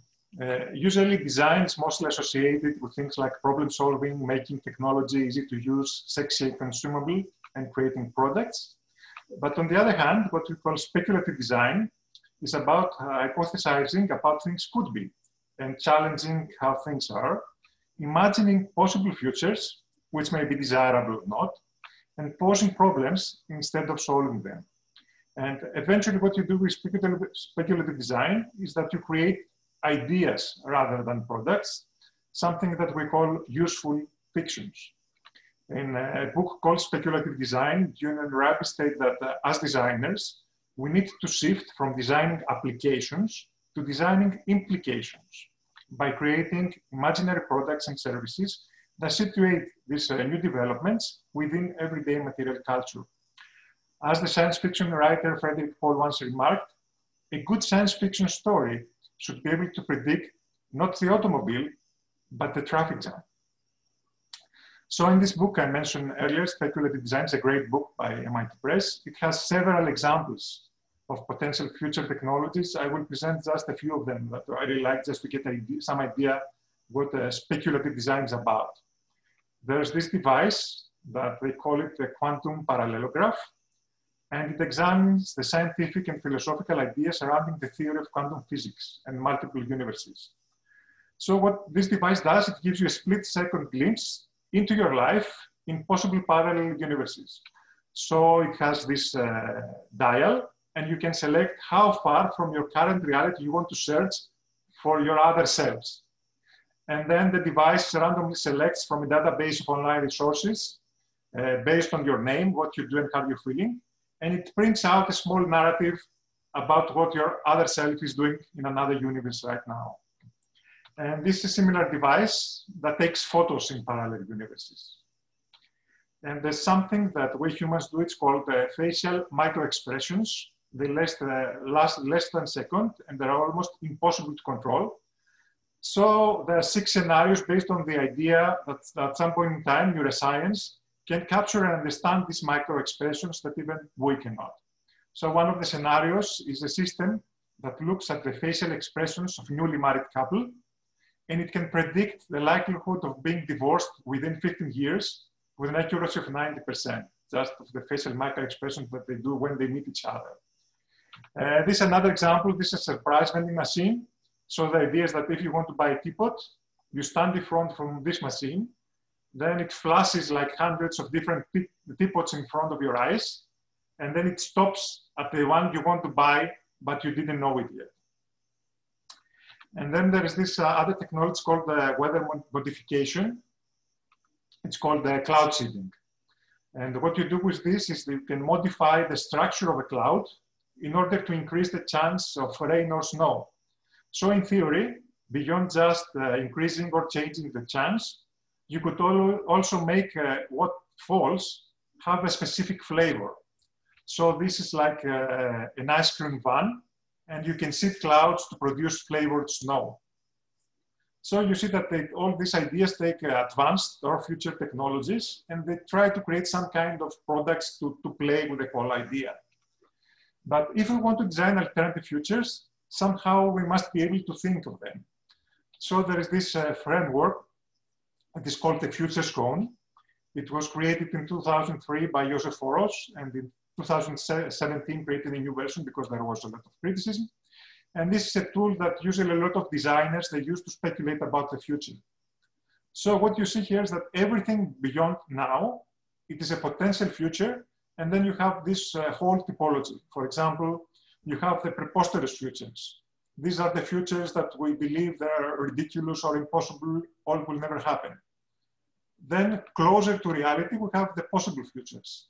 The futures that we think that they might happen based maybe on some future knowledge that we do not possess yet, but we think that we might possess someday, like for example, a warp drive. And then we have all those plausible futures, the futures that we think could happen based on our current understanding of how the world works, the physical laws, the social processes, the current technology. And then we have the probable futures, the futures that we think were likely to happen based on the current trends. So we see the current trends, we extrapolate it 10 years and we say, okay, this is where, like for example, technology of computers will be. And then there's just one single future, which is called the projected future. What will happen if almost nothing changes? So we see the past, we see now. So we say, if we don't have anything very surprisingly, this is the future that's going to happen. It's, let's say, the most probable of the probable futures. And on top of all that, we can have, this, of course, the set of all the preferable futures. For example, the futures that we would like to happen. And of course, the opposite, the futures that we don't want to see happening. For example, global climate change.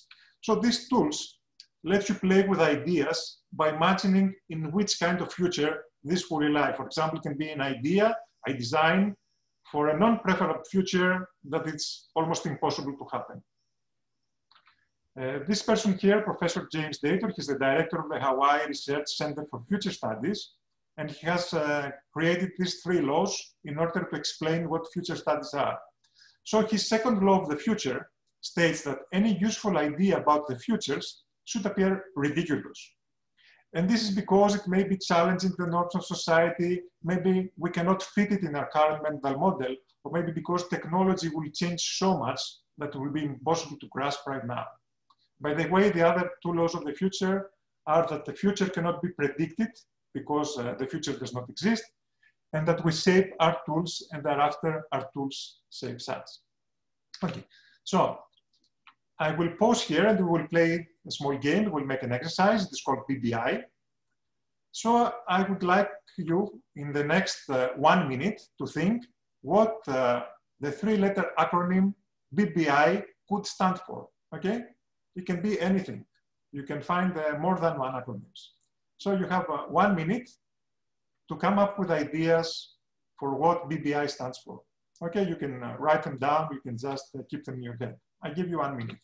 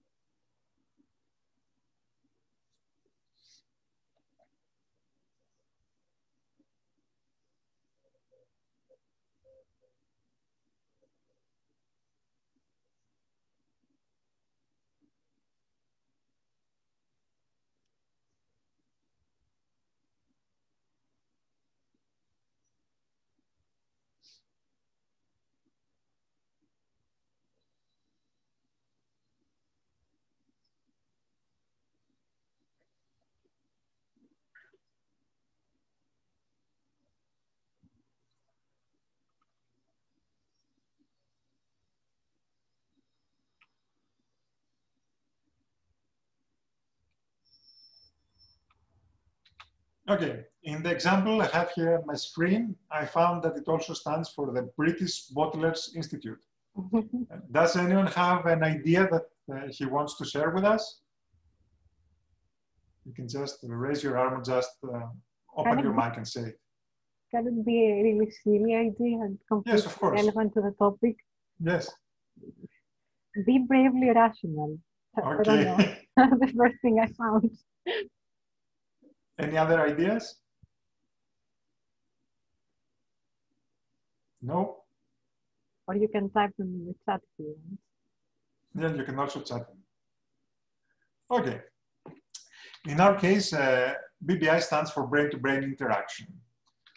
So brain-to-brain interaction is achieved via direct brain-to-brain interfaces that combine neuroimaging and neurostimulation methods.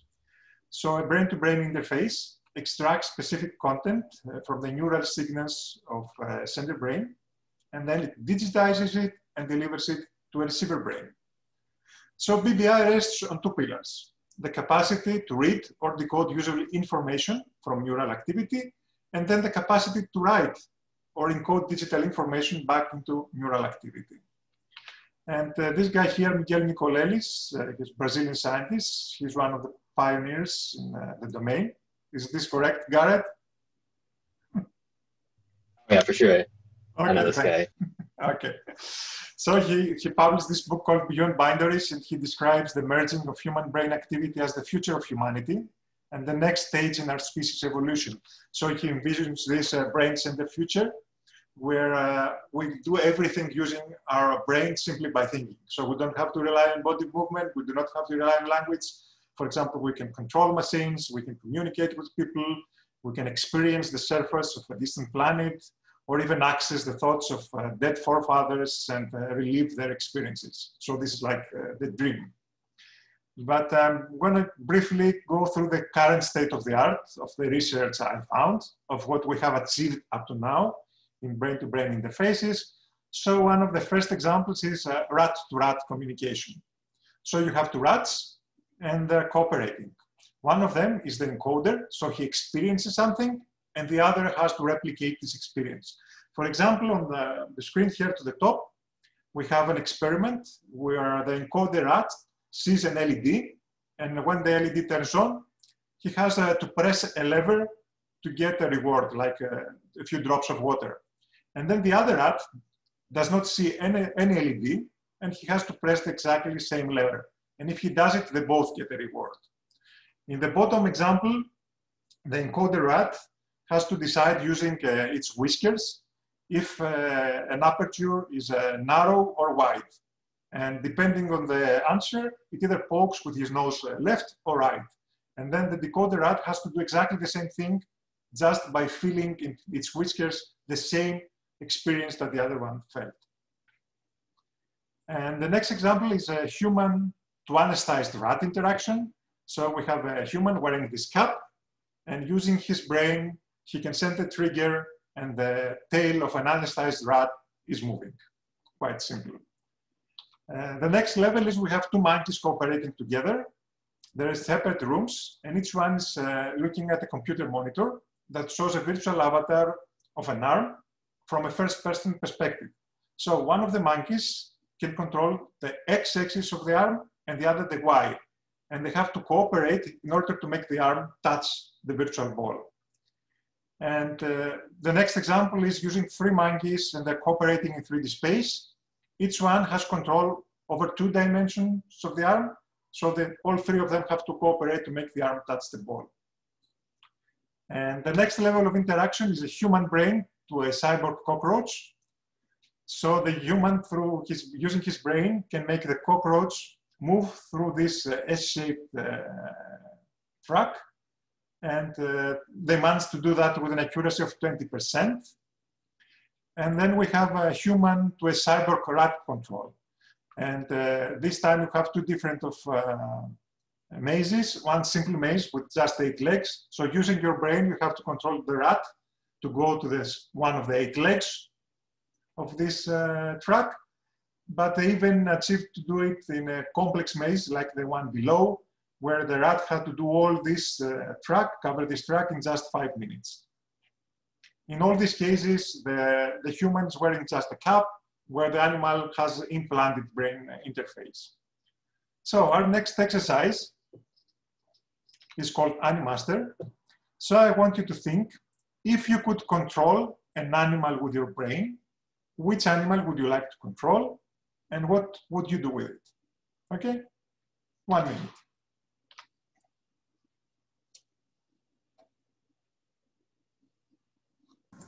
Is it the whole species or an individual animal? You can decide. Okay. Okay.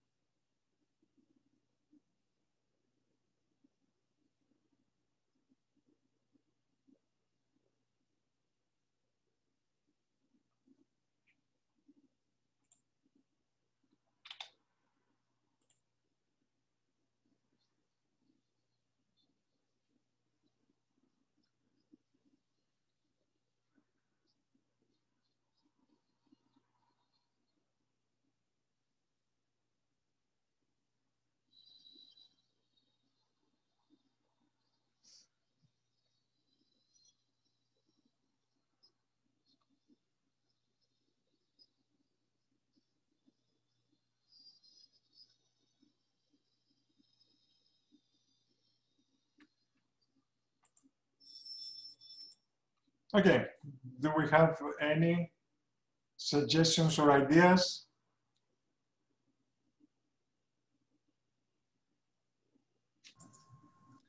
I was going to say, I would go with birds in general, so they start shitting on my car. That would be my main. Okay. Leonid, do you want to say something? Yeah, I also thought about pigeons, partially for the same reason, partially because I would try out how it feels to annoy other people while being a pigeon, because they certainly annoy me once in a while. I'd also go with a wasp for the same reasons, but that one might actually get swatted, so I'd rather not.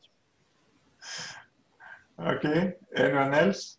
Actually, I also thought of birds, but I thought of something like eagles or something like this, and then maybe getting the experience. So I was more naive.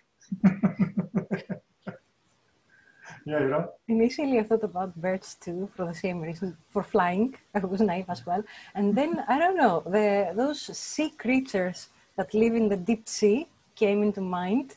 So I could safely explore a very scary environment, like the deep sea, kilometers under the surface of the earth, where it's dark. So I don't know. This came to mind. Okay, anyone else wants to say something?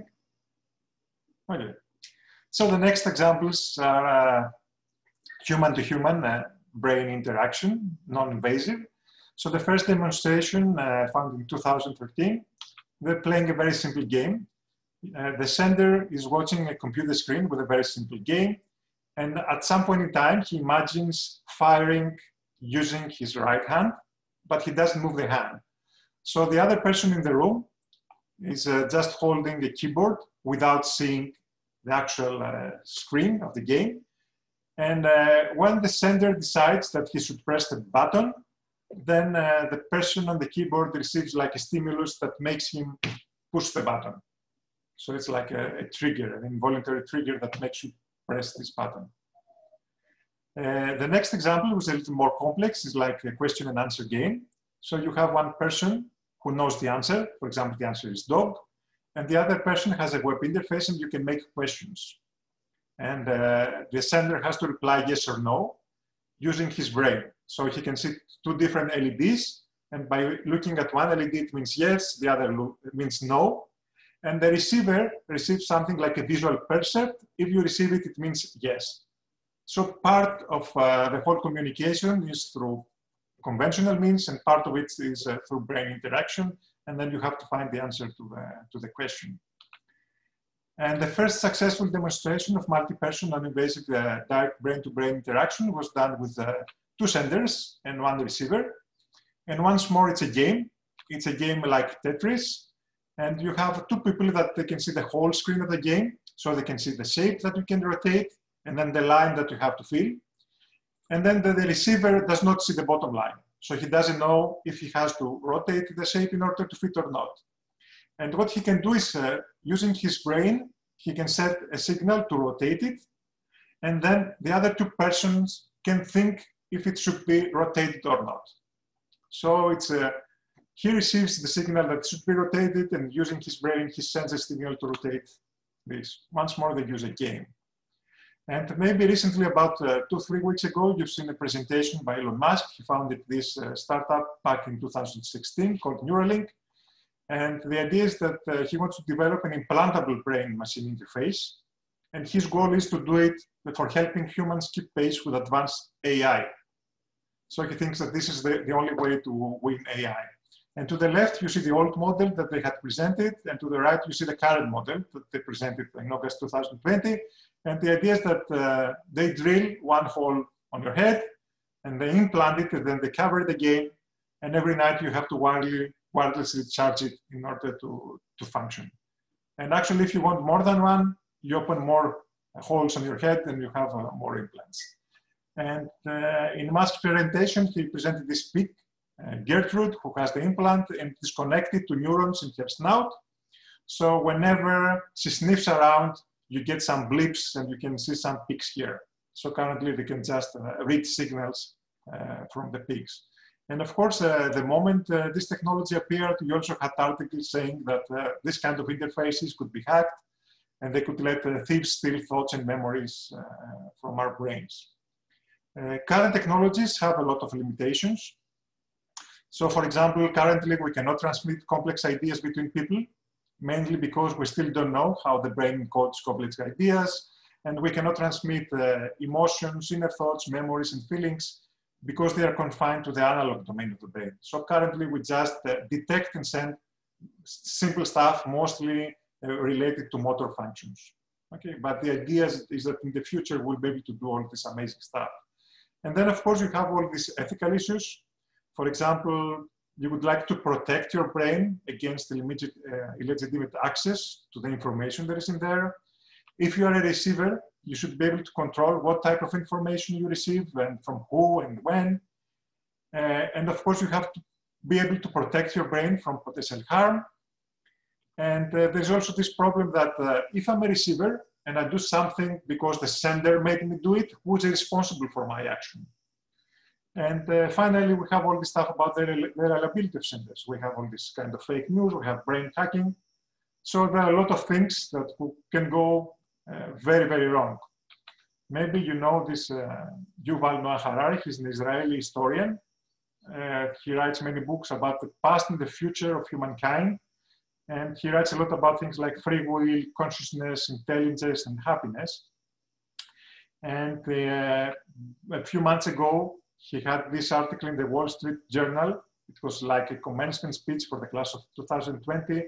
And it started with the words, "Congratulations, you are now hackable animals." So it had to do with how technology, in the very near future, it would be able to know more about yourselves than you know about yourselves. In all of the literature I wrote, the main scenario that I found about future applications of this kind of technology are this one. One is emergency. So you have an airplane and the pilot has become incapacitated. So then you have a passenger or a flight attendant, they wear the cap, and somebody from the ground, they can help him land the plane. Another domain is education, where you have a teacher that can convey, for example, a mathematical proof directly to your brain. So you do not have to study it. In training, for example, you can have medical students that can learn a very complex surgical skill directly from the mentor's mind. So the mentor is doing the thing right now, and you're learning while the mentor is doing it. And a lot of examples have to do with rehabilitation. So for example, you can teach another person a new motor skill that maybe their brain has forgotten how it works or didn't have it at all, and you can directly transfer it instead of the person having to learn it through a lot of months. And finally, there are a lot of scenarios with communication. We replace phones and the internet because now we communicate through our brains. And then there is this dream of the brainet, who is going to be on top or replace the internet. So we have a biological supercomputer of network human brains, and they all work together. They're more powerful than any computer or any AI that can be out there, and we have better performance, and we do not have to rely on our bodies or on our language. What it is interesting that although in a lot of the research, they use digital games to test BBI technologies. Still, in all the scenario I could find, games are not envisioned as a potential future application of this technology. So they mostly think about work or useful stuff, but they do not think about all the great games probably you could develop. So now I'm gonna try to play a brain-to-brain interaction game with you. Okay, so the game is the following one. I'm gonna look at a drawing, which is made of simple shapes, and you're gonna draw it, okay? And because we do not possess this technology, I'm gonna just say out loud what would be communicated through our brains, okay? And the rules are quite simple. Let's say that the drawing is this one. I can only tell you the type of the shape I see, and I'm gonna say the type of the shapes starting from top left, going to bottom right. For example, for this drawing, I would say something like big triangle, big long rectangle, small square, small square, small square. Okay?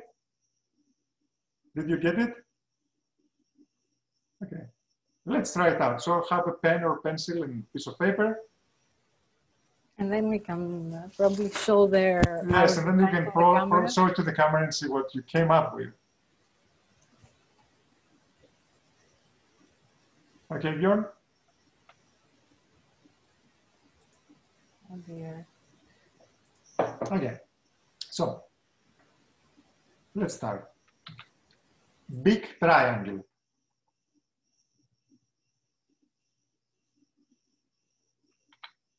Small circle. Smaller circle. Small triangle. Okay? Should I go over it once more? Okay, I will say it once more. It was big triangle, small circle, smaller circle, small triangle. Okay? Does anyone want to show to the camera what he came up with?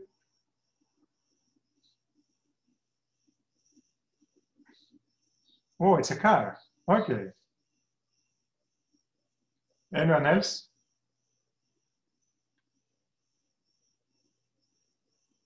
Okay, it's a something. Okay. So this is what I was looking at. It was a big triangle, small circle, smaller circle, and a small triangle. Okay, let's try one more. Small, tall rectangle.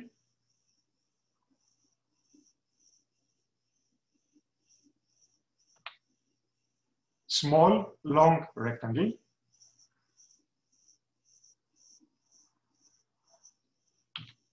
Small circle. Smaller circle. Another smaller circle. Small triangle. And a big circle. Did anyone draw something? No? Leonid? Do you have something? Oops. Yeah, I have something, but can I show it like by sharing my screen? Because I use Paint to show it. Sure. Okay. Oh, I see. I cannot share while someone is sharing. So, can you tell us what it is? Is it something? So it's kind of like a hammer hitting a Cyclops head. Wow. So it's like the big circle. The last big circle is the Cyclops head, but I'm not sure. Okay, so this was my shape. It was a small rectangle, a long rectangle. It was a circle, small circle, another smaller circle, smaller rectangle, and the big circle. Okay. Oh, come on. Okay, so now we're gonna move to the part where we're gonna try to design some kind of game. We're gonna do the conceptual design of a VBI game. it might use current or future technology. So first, let's try to explore the design space. What are the available options for designing a game? And this, we're gonna do it all together, okay? And the idea is that we're not gonna come up with some kind of formal ontology of everything that we can think of. We're gonna just collect stuff and ideas. And we're gonna do this on a shared Word document. Iro, can you send the link to everyone? Yes, I'm sorry. Yes. The shared design document. I'm sharing it in the chat.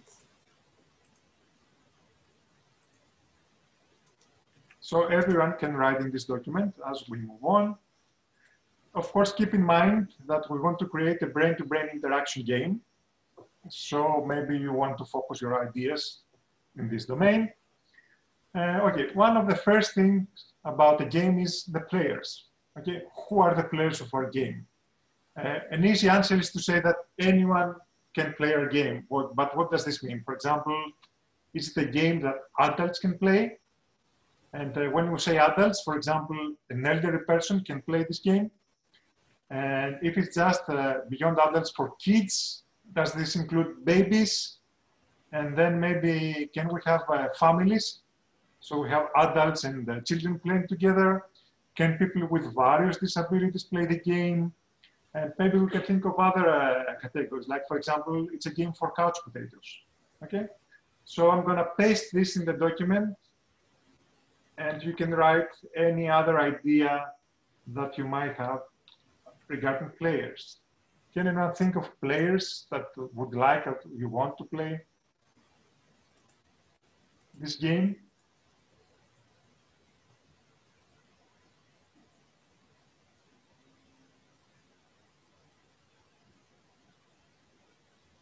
Try to focus on the players, Anonymous Koala, and then we will move on to the other categories.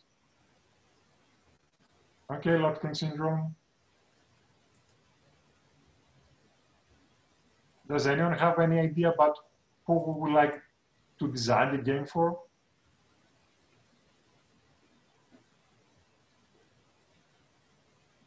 Okay. Another question is, will it be a game just for human brains? In most of the research, for example, they use rats or they use chimps. Should we also include them in the game? And what about other animals, like, for example, dolphins that are very intelligent and they're in the water? And what about other forms, like plants? Can we include plants in our game? And what about AI? It's intelligence. So maybe some of the players are not humans. We connect through AI, through our brains. And since it can be about any type of future, could it be a game, for example, where we can play with aliens? And it could be maybe a game to dominate the universe or whatever. So you can add any kind of brains you would like to see here in your games.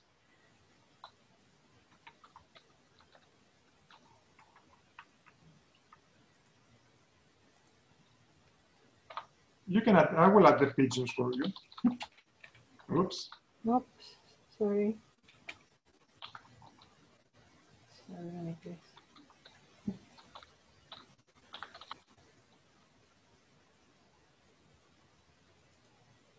Okay, and of course the other question is how many people or whatever are going to play this game? Is it just a single player game? So it's a brain solitaire? Is it a two-player game? Is it a game for a small group of people? Do you need to have teams to play it? Could you play with a big crowd, for example, at an event? We play this game and everybody plays with a brain. Can everyone on the planet play at the same time?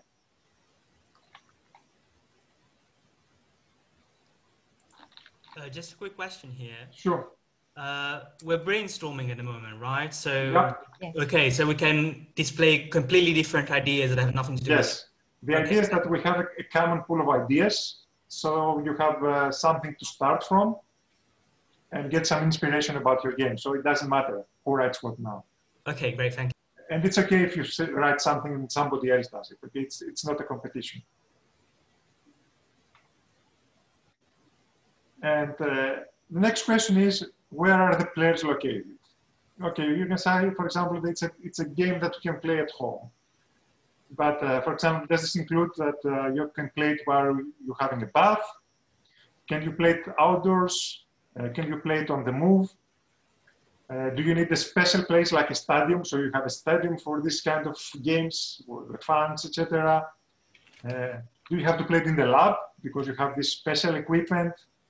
Can you play it in the pub with all the drinking and things that happen around? Can you play it with other space? So for example, astronauts can have it as a pastime between them and their families on Earth.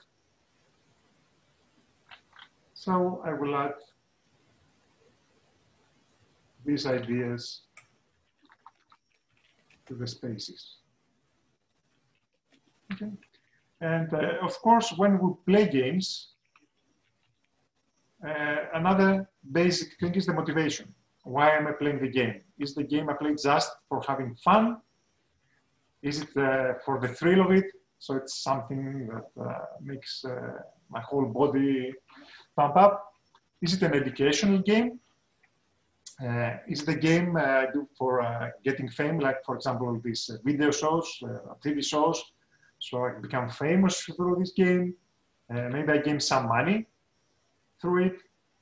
Is it this scenario like Hunger Games, where I play it in order to survive in a post-apocalyptic future? Is it a game I play to reach enlightenment? So I need some reason in order to start playing this game.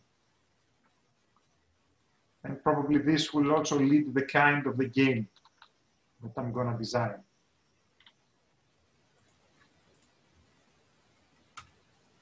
And of course, a much broader element is the theme of the game, okay?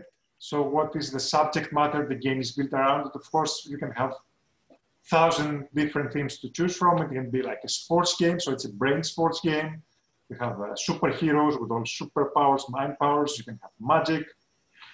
You can have exploration in the wild or in different planets. It can be a horror game inside your game, which can be really, really horrible. And it can be also an abstract game, like chess or domino. So it doesn't have a very specific theme, and anything you can think of.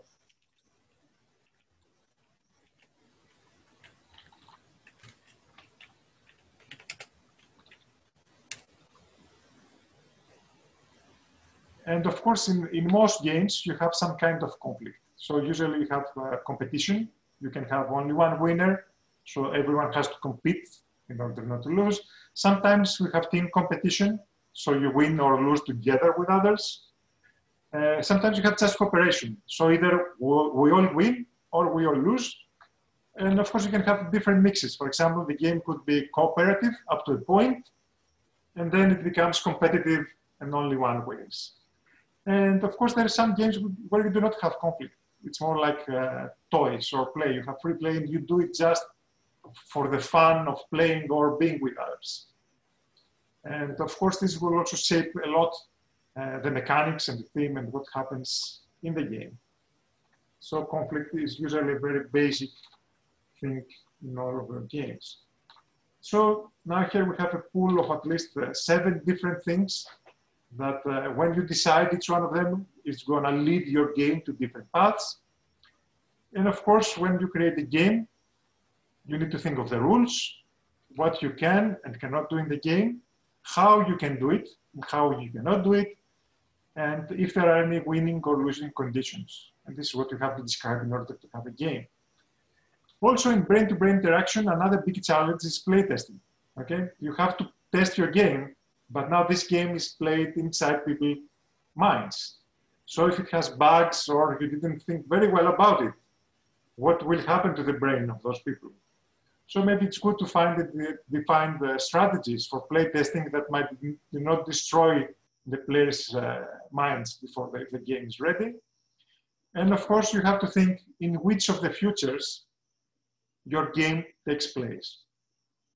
Also, try to write 1-sentence pitch why your game is so cool, so how you sell your game. And of course, take into account the ethical issues. Okay, so all this, we're going to show you some presentation you have to prepare as a team. is the things you're going to think about. But of course, you don't really have a game unless you have a name for it. Okay. I'm going to present you here as inspiration some of the name of games that have been voted the worst game names ever. So there was this Nintendo game called Princess Tomato in Salad Kingdom. We had Ninja Golf. We had Beyond the Beyond, Way Past the Far Out. We had Silhouette Mirage, Reprogrammed Hope, Palette Timid Waffle. And there was also Mobile Shoot Gundam, Gundam versus Zeta Gundam. So our last common exercise is called the name of the game. So I want you to try to come up with a nice name for a BBI game, even if it's not the game you're going to design. But just start thinking about possible names for a game. I already have one here. What if this is all real? Okay, so for the next couple of minutes, try to come up with names, and maybe your game will emerge just from the name you thought about.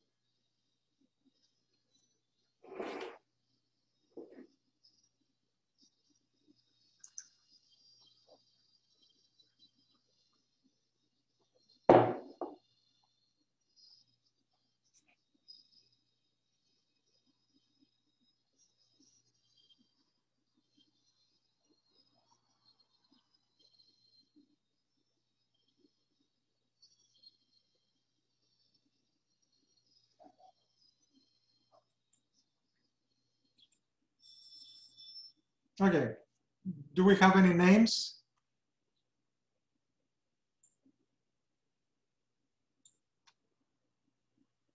Giorgio, do you want to say something?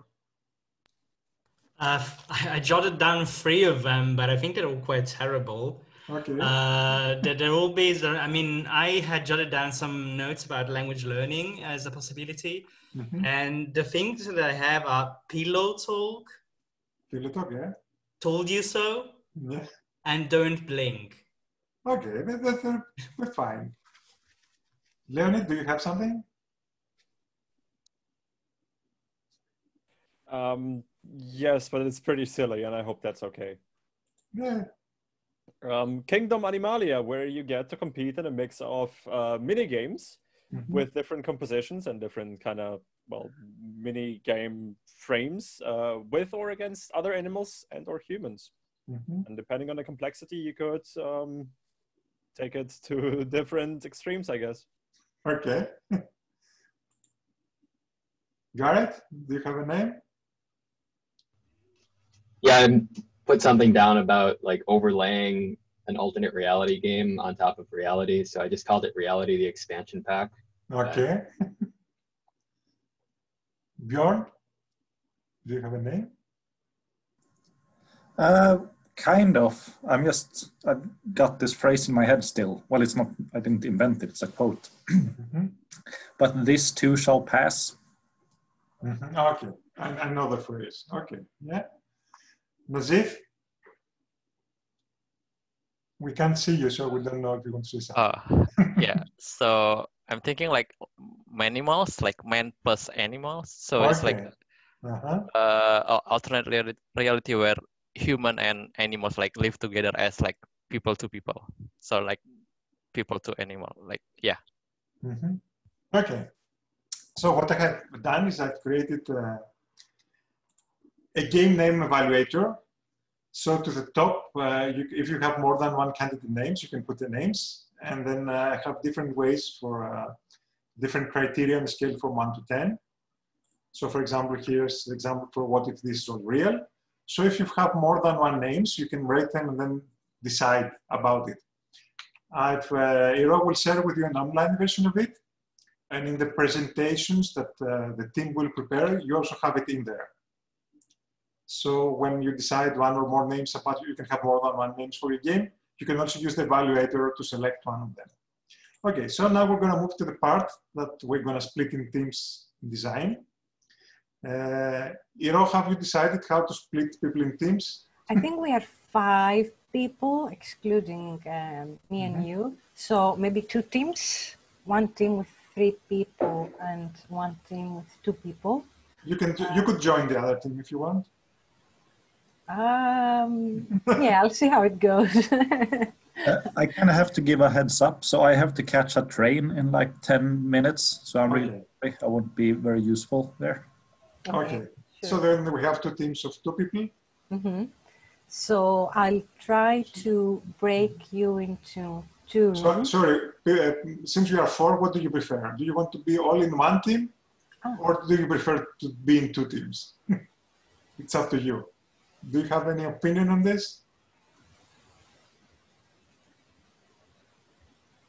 Garrett, Leonid, Giorgio? 2 people is maybe kind of a small number for a team, is what I'm thinking about. Maybe we should just stick together. Okay, okay. So we have 1 team. And what will happen now is that Iro will share with you. Do we need to break into rooms or just stay here? You can stay here, yes, we don't need to break. Okay, I'll share. So you get a link to this template. And in this template, you can note down all the details about your game. It's all the things we discussed. Of course, you can change the slides. You can delete some of them. You can add more slides. So this is like a scaffold to help you put the main things about your game. Okay. So the idea is that in the next 30 minutes, you discuss on the ideas on the game. You can also use the common document that we started together and see what happens. Unless you want to create a breakout room, just maybe you feel more comfortable in a different room. It's up to you. I think the simple thing is we can stay here. We can even share. So we can all work as one group. Okay? Yep. So you have the link to the shared document. And probably somebody has to take the lead from the team and start asking others or state their idea.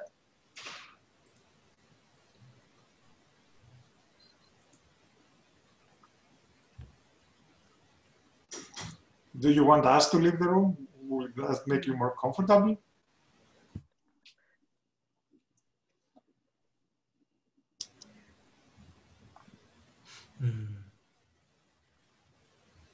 I'm sure nobody just wants to be totalizing and take over control of the entire game. Good point. But you do not have to. You can just start with something. Yeah, something that I was thinking was, so instead of reality, the expansion pack, I also thought of the phrase consensual hallucinations. So Consensual hallucination. Again, sort of like an alternative reality game, but you know, that's very broad, right? You're just seeing the same thing, therefore it's real. And I heard a lot of ideas about sort of animals and that sort of theme. And so maybe we could apply that sort of alternative reality game concept to an animal themed alternative reality game. I don't know if anybody has other thoughts on that. One thing to work is to start from the easier decisions. So for example, you can decide on the players, who are the players. So probably this would be quite easy to decide. You can change it, of course, later. And how many of them. So this will give you a starting idea and you can build on that. So maybe try to find who are the players. So for example, humans and other stuff.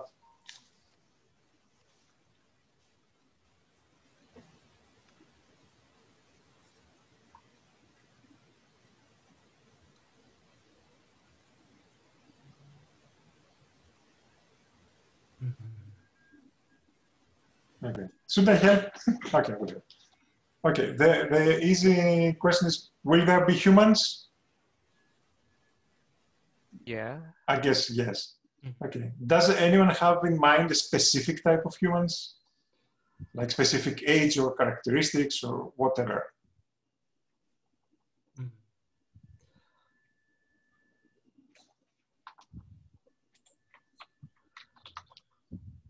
I think a children's game would be kind of fun, but you know, that goes very speculative where it's legal to implant your kid with one of these brain devices at an early age, almost at birth.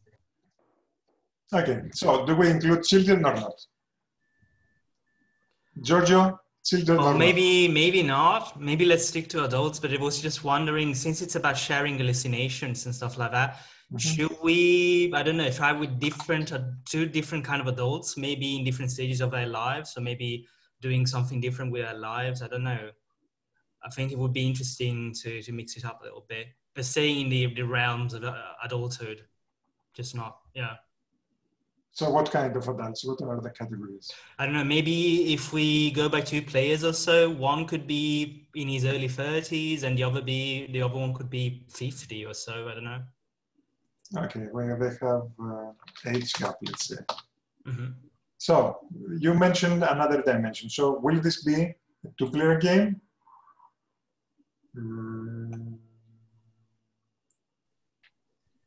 So I think when we have 2 different age groups, it makes sense to create teams. Maybe I'm wrong about that, but Giorgio, it sounded like that's where you were going with it. Yeah, that could be an idea, yeah. Okay, let's see. 2 teams. Of course, all this can change. How big are those teams? There's no right or wrong.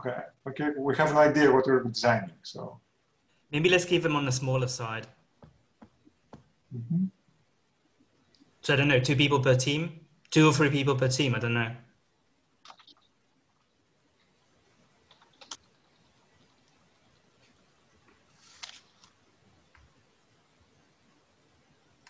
Okay.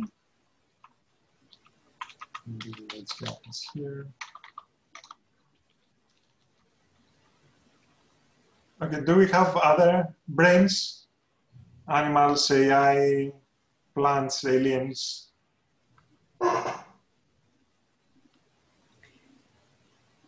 Maybe we could look at the other document, the shared document.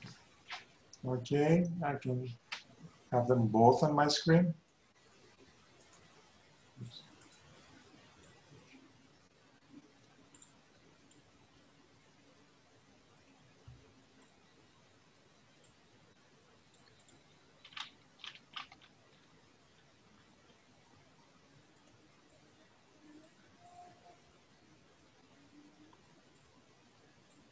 Okay.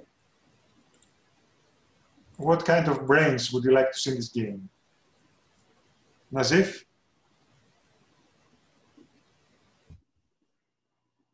I don't know. I used to watch a lot of movies, fantasy movies. So I really like the idea of like men to like animals work together as like partners. So if it's possible, then communication between humans and like selected animals will be great, I guess. Do you have any preference on animals? I think if we're looking at an urban landscape, I mean, that's also an undecided topic, but if we go for more urban area, there's a lot of, rats, cockroaches, pigeons, that you could just, there's no ethical guidelines by public policy to take a bunch of pigeons and implant them with your implant, which is what you'd need. You need them to be on a network of some sort.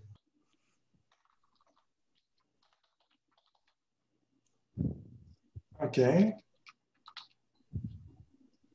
So in the teams we have people, and are the animals part of the team or they're just there? Game pieces? I don't know. Game pieces?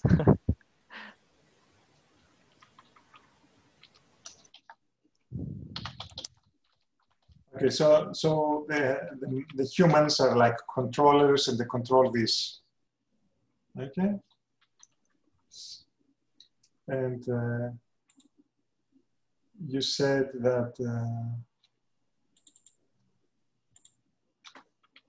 okay, where are the players located?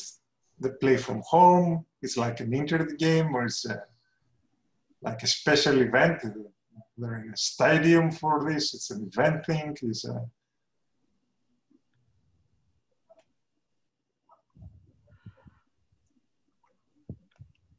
Well, maybe if we go by this idea that we have, that we want them to experience hallucination, I think that we should guarantee that they are in a safe space. Maybe, I don't know, a room in some kind of university or something like that. Maybe not too public, because if something like, if we want them to be quiet, they should be like in an enclosed space and not surrounded by people or stuff.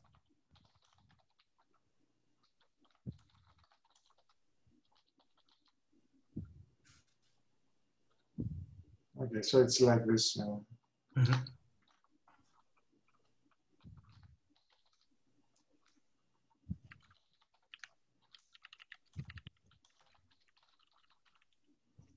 Okay. And you said something about the theme. It is an urban game or something like this. So does anyone have any ideas in this direction? Yeah, I do really like Nazif's ideas about sort of human and animal hybridity almost, or control over animals, and also sort of linking it with this idea of hallucinations. But at this point, I don't quite see the connection that we're making between those two things, because it could be, like you're kind of a sorcerer of animals, of urban animals. But then that's not a hallucination, right? That's like you're controlling real things. And so a hallucination is almost like an overlay virtual environment, or alternate augmented reality over the world that's in a digital space.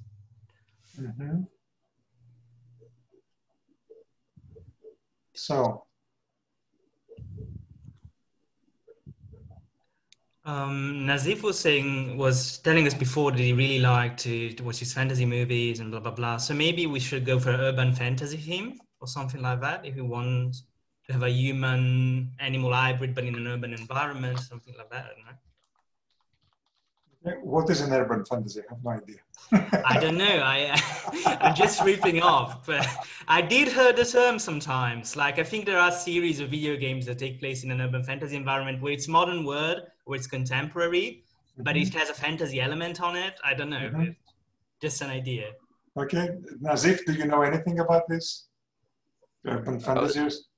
I was thinking it's kind of, have you guys played Pokemon Go? So it's the partners are human and the Pokemon, right? And we can assume that Pokemon is the animal. So I think it could be augmented reality games with GPS maps, where the players have to be in the specific place, to check in or to solve puzzle in a place, and then like the clues can be around, and you can use the other animals to help you like find the clues or like solve it together, or like the problem could be solved by one specific animal's skills that humans doesn't have. So it's like cooperation of human and animal with their own like specific or unique skill.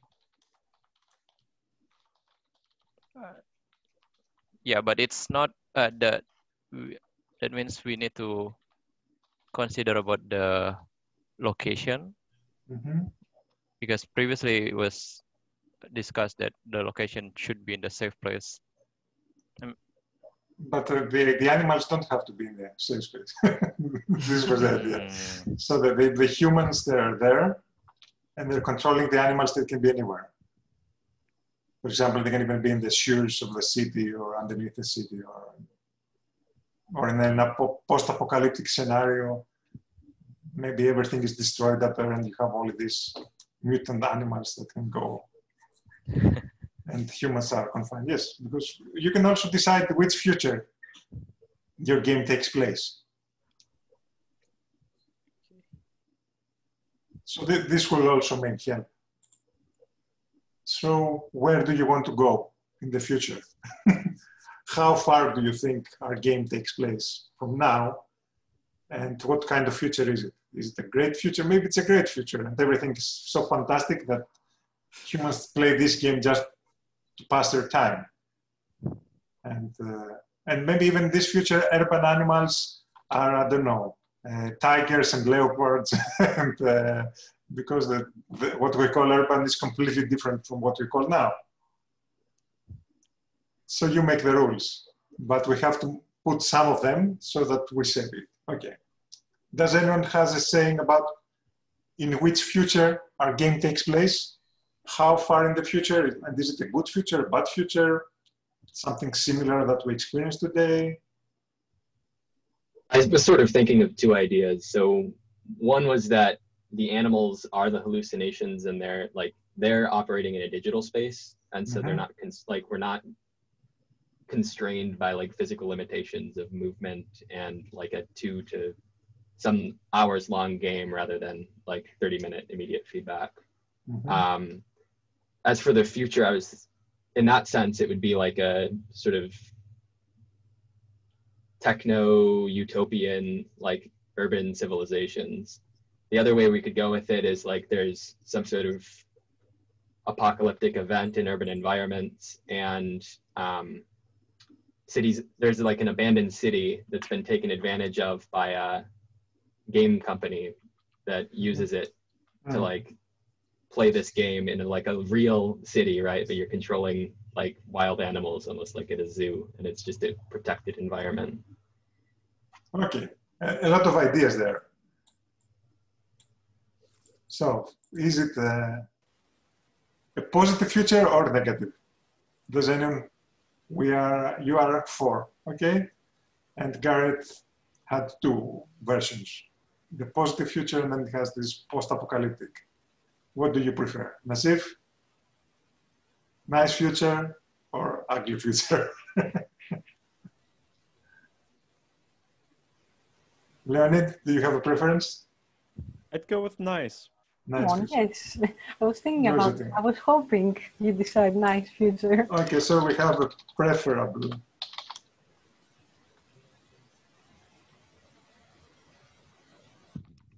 Future. Okay, and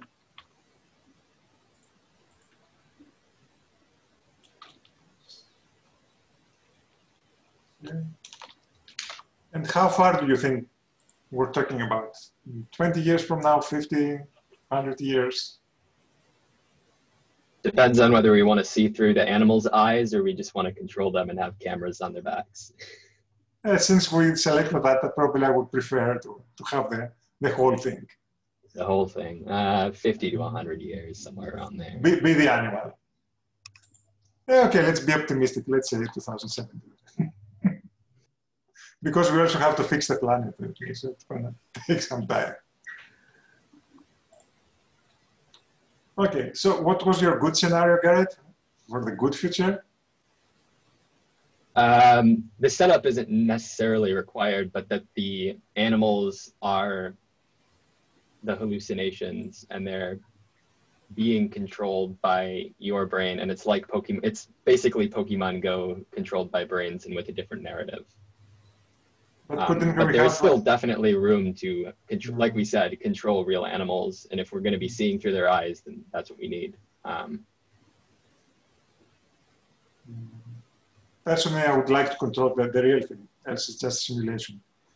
And since we can do it, I would like to be the animal, for example, or something. This would be cool. Okay, so let's say the animals are real. Okay, I think we have them. Yes, okay, we have the urban animals. And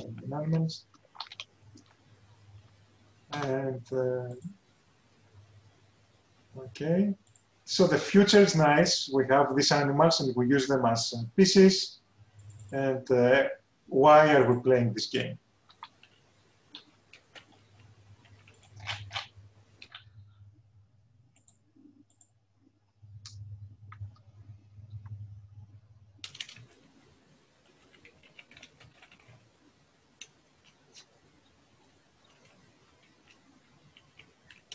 Well, I could envisage a couple of scenarios. One thing would be for research. For instance, if we want to see the world from the point of view of an animal, it might help scientific research, definitely. Or it might be played by people who are very interested in animal, who love animal and want to know how they feel, and they're curious about the way of seeing things, but not in an academic way, in a more personal, out of personal curiosity.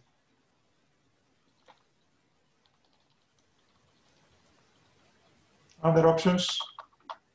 I also see a scenario of like pest control. Like you control a predator and it's fun. You don't even, you pay to do it. And you also get rid of pests in an urban environment. Okay. Do you have a preference, the rest of the group, or a different option?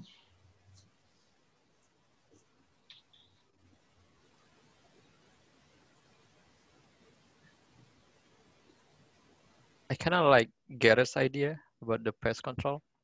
So, okay. And I don't think it's exclusive to Giorgio's idea either about animal lovers. It depends on what animals you love. You love, yeah. Okay, let's go for pest control. So what do you get out of it? Is it your job, so you get money for doing it? You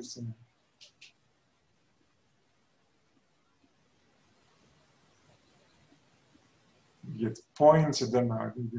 Yeah, I was thinking maybe like there could be an environmental aspect to it. So like city restoration, rehabilitation, whatever we want to call it. It's fun.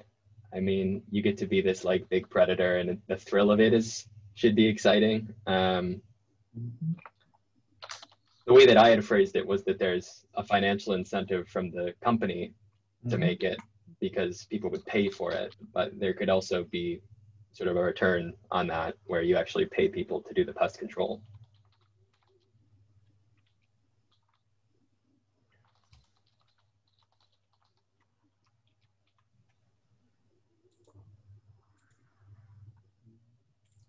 Okay. So let's see some of the topics that maybe we didn't cover. Okay, what happens in the game? Do we have some kind of conflict between those animals, or all of these animals are in one group and they just go out there and kill animals that are not controlled? We said we have two teams. We can change that, of course, okay? Right, and I think practically it would be difficult to have two teams, one controlling the pests and one controlling the predators, just because we'd have to implant the pests, which would be difficult. Okay, we can have teams controlling different predators. Yeah, that would make sense. Or we can change the decision about the teams. But let's make some quick decisions so that we can, because time passes, and we like to have a rounded idea, because we had a lot of things that we've been through. So let's make some decisions. Okay? We could go with more of the animal lover side of things, and people pick their favorite predator, and as a company we reintroduce those animals into the environment around the area, but they're implanted, and so they are sometimes co-opted for the game.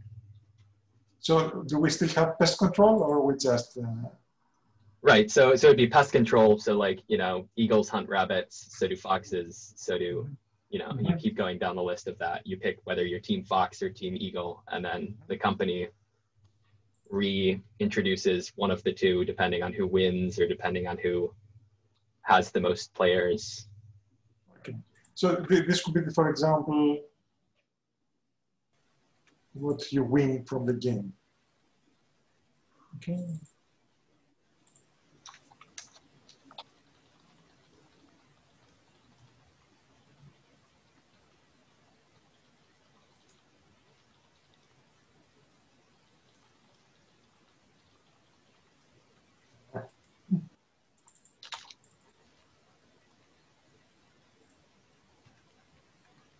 Okay, so we need to define the rules. How do you win? And what you can do.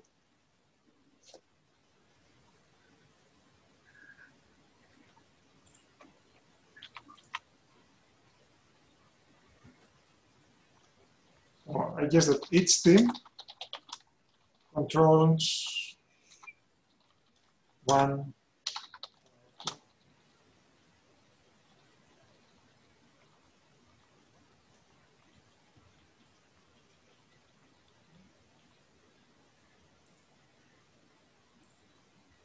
So it is one per person, so each person has one animal, all right?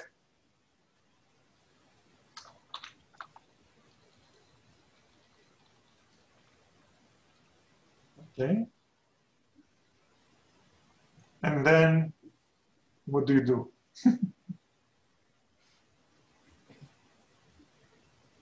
Go out there and kill.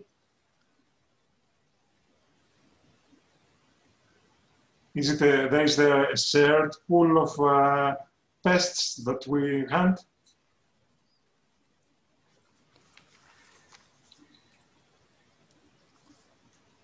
Giorgio?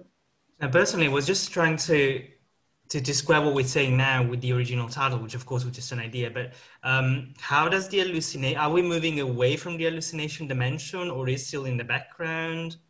Because it's becoming something very concrete and not an hallucination anymore.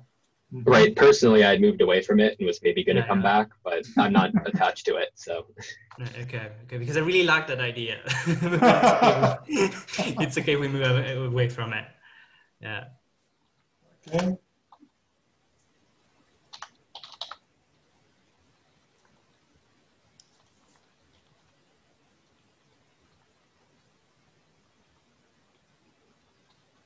Okay. So there could also be a point system of pests where we have, based on sort of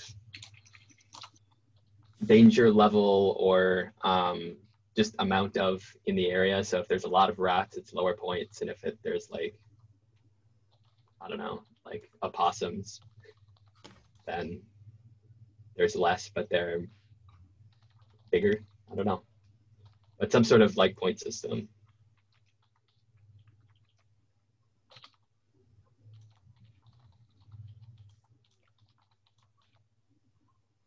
Okay.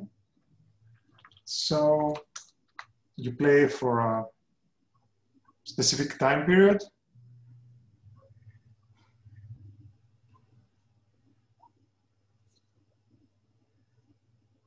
To kill them all. What is the ending condition of the game? Gotta kill them all. I think it would, gotta kill them all. That is our catchphrase.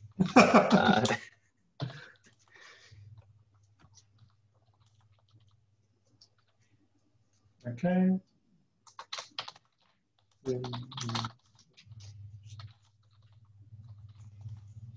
Points. Wins. Okay. So it's competitive. Teams. So I think we have most of the stuff here. Now we need to find a name for this game.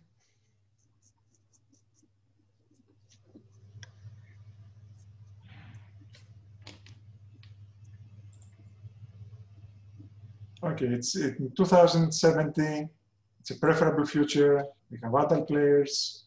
Okay, we didn't explore the age gap, but it doesn't mind. Maybe we have groups of people of different age. So we didn't explore this as much. And we have pest control.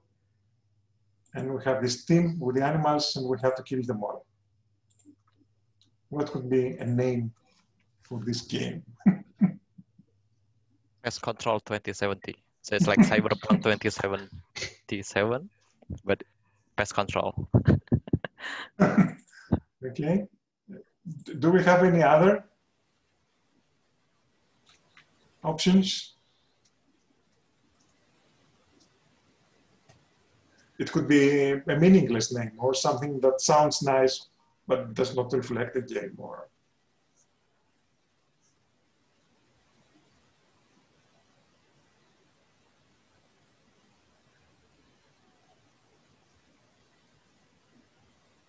Maybe we should start evaluating this one and then see if we come up with other ones. okay, but it would be nice to have a second one too, at least to have a Yeah. I was just buying time to think of a nice name. Okay, let's see. How original do you think it is from 1 to 10?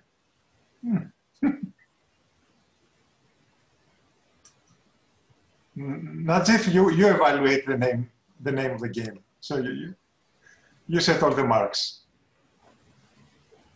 How original do you think it is? From 1 to 10. Probably around 3 or 4. Okay, 4. How easy is it to read?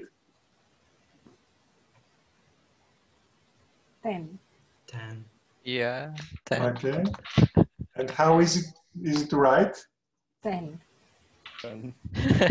I would say 9. There are 3 words. So, how nice does it sound?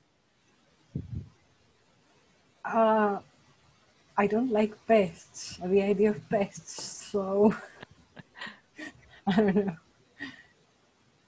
I would give it a 2. Okay. But I like the inspiration from the book, the game.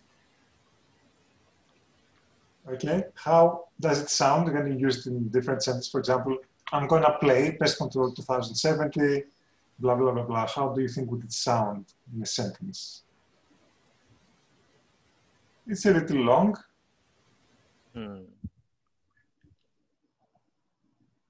Can already see myself trying to find it in future Google by typing in PC 2070 and getting out something very, very different. Oh yeah, you're right. Okay, let's give it a 5. It is quite easy to remember, especially if you live in 2070. So probably it's a 9. It is 100% relevant to the game. And is it associated with something positive, well-known, important? Okay. Pest control is not a bad thing, but it's not, I don't know, maybe a 5. So we have like 29, 39, 40, 54.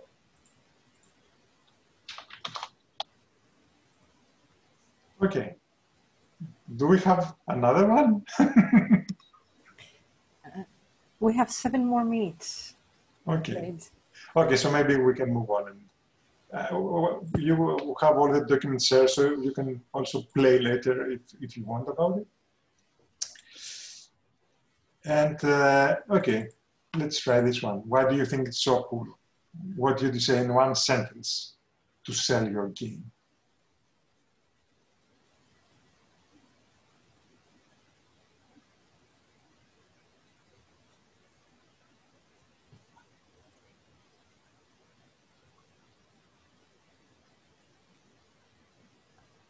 I will write something that you said before.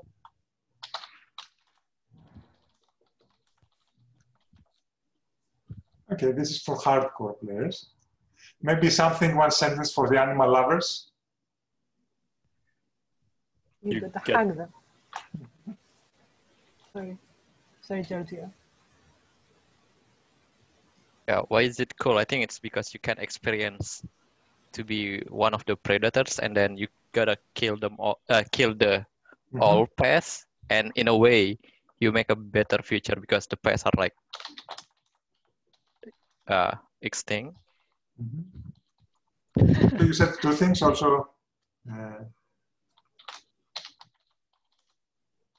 Become the predator. Oh, okay.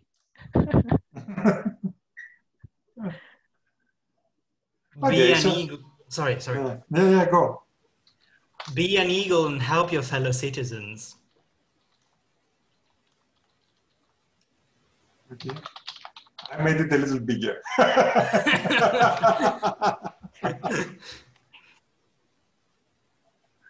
Okay, so we have some selling points. And I guess regarding the ethical issues, okay, the idea is that you selected animals that probably it would be rather okay to kill the pests. So this is part of the ethical issue.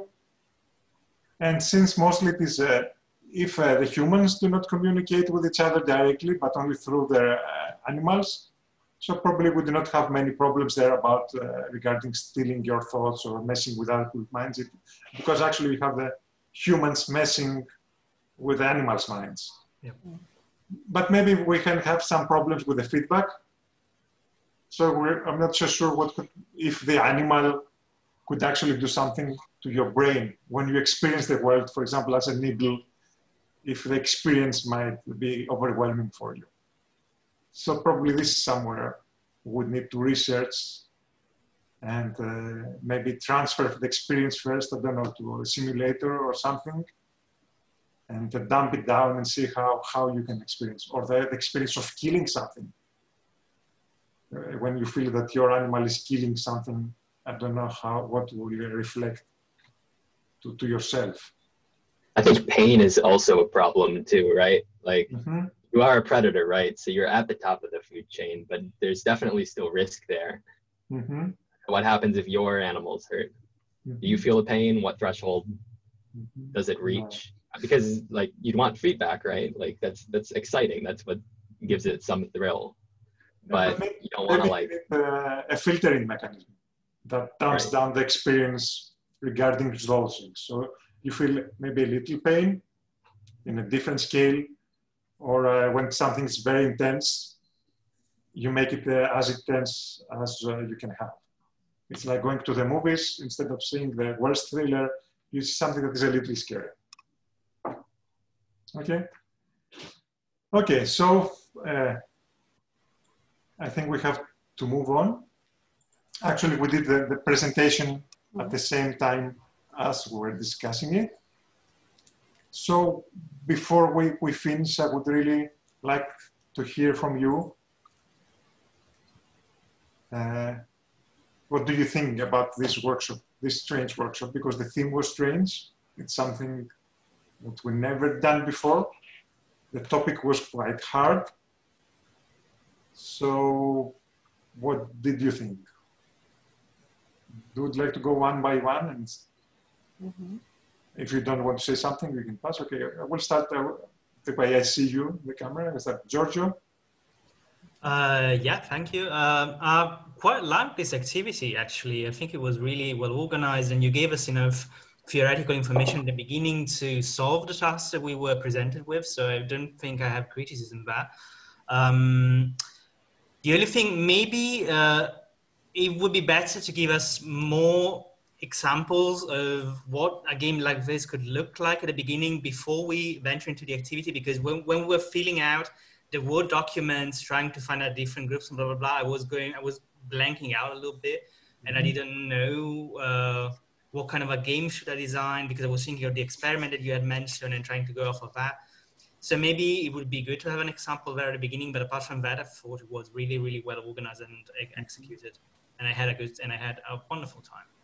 Thank you. So I would have preferred to explore the hallucination scenario, but it was fine with that too. Yeah. Maybe it's your next paper, you know. Exactly. So, Giorgio, for example, if I had one example presentation of a sample game, Would that help?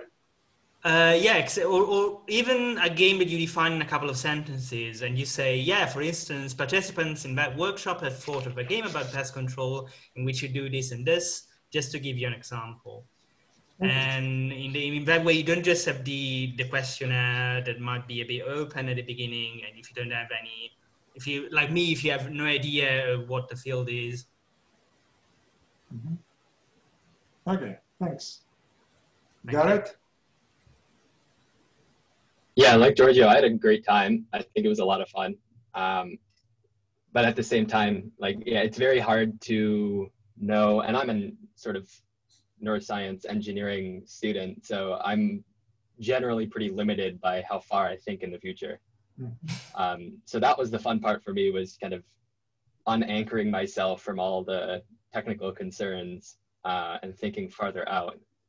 But in that case too, having sort of a limit on where does this future exist would be interesting. So are we thinking near term? Are we thinking farther in the future? Because in this case, we went very far, but we could have gone very, very close. And I think if we wanted to do that and maybe think of something that could be built in the next 5 to 10 years, having sort of what Giorgio was saying, examples of current brain games and even like brain art. So I've been kind of working in this space. So are you thinking of doing another workshop like this in the future? I thought of this. I have a resource about like brain games and brain art that it might be interesting to look over. Yes, please. Present. Yes, sir. So if you wanted to like use some of those resources, I think that would be interesting to kind of give a launching off point. So it's this. This is the document you shared. Yeah. Okay. So if you scroll down, there's a few like images of things that people have made. Okay. A lot of them are more artsy than game. And of course, very rooted in the present because you're working with current technologies.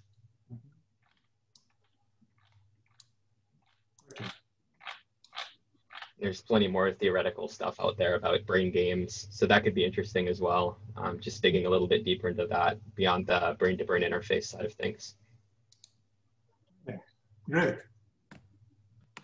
Thanks. Nazir? Okay, I don't really have things to say, but for the suggestion, I think Garrett and Giorgio already covered it, and I really had a good time. And yeah, is it okay if I like rip some of the idea that we talk about into like games, because I usually make like mini games with my friends.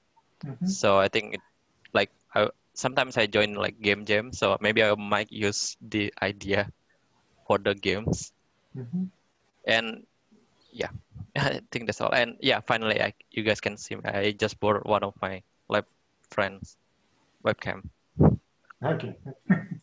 Thanks. Hi to everyone. Leonid?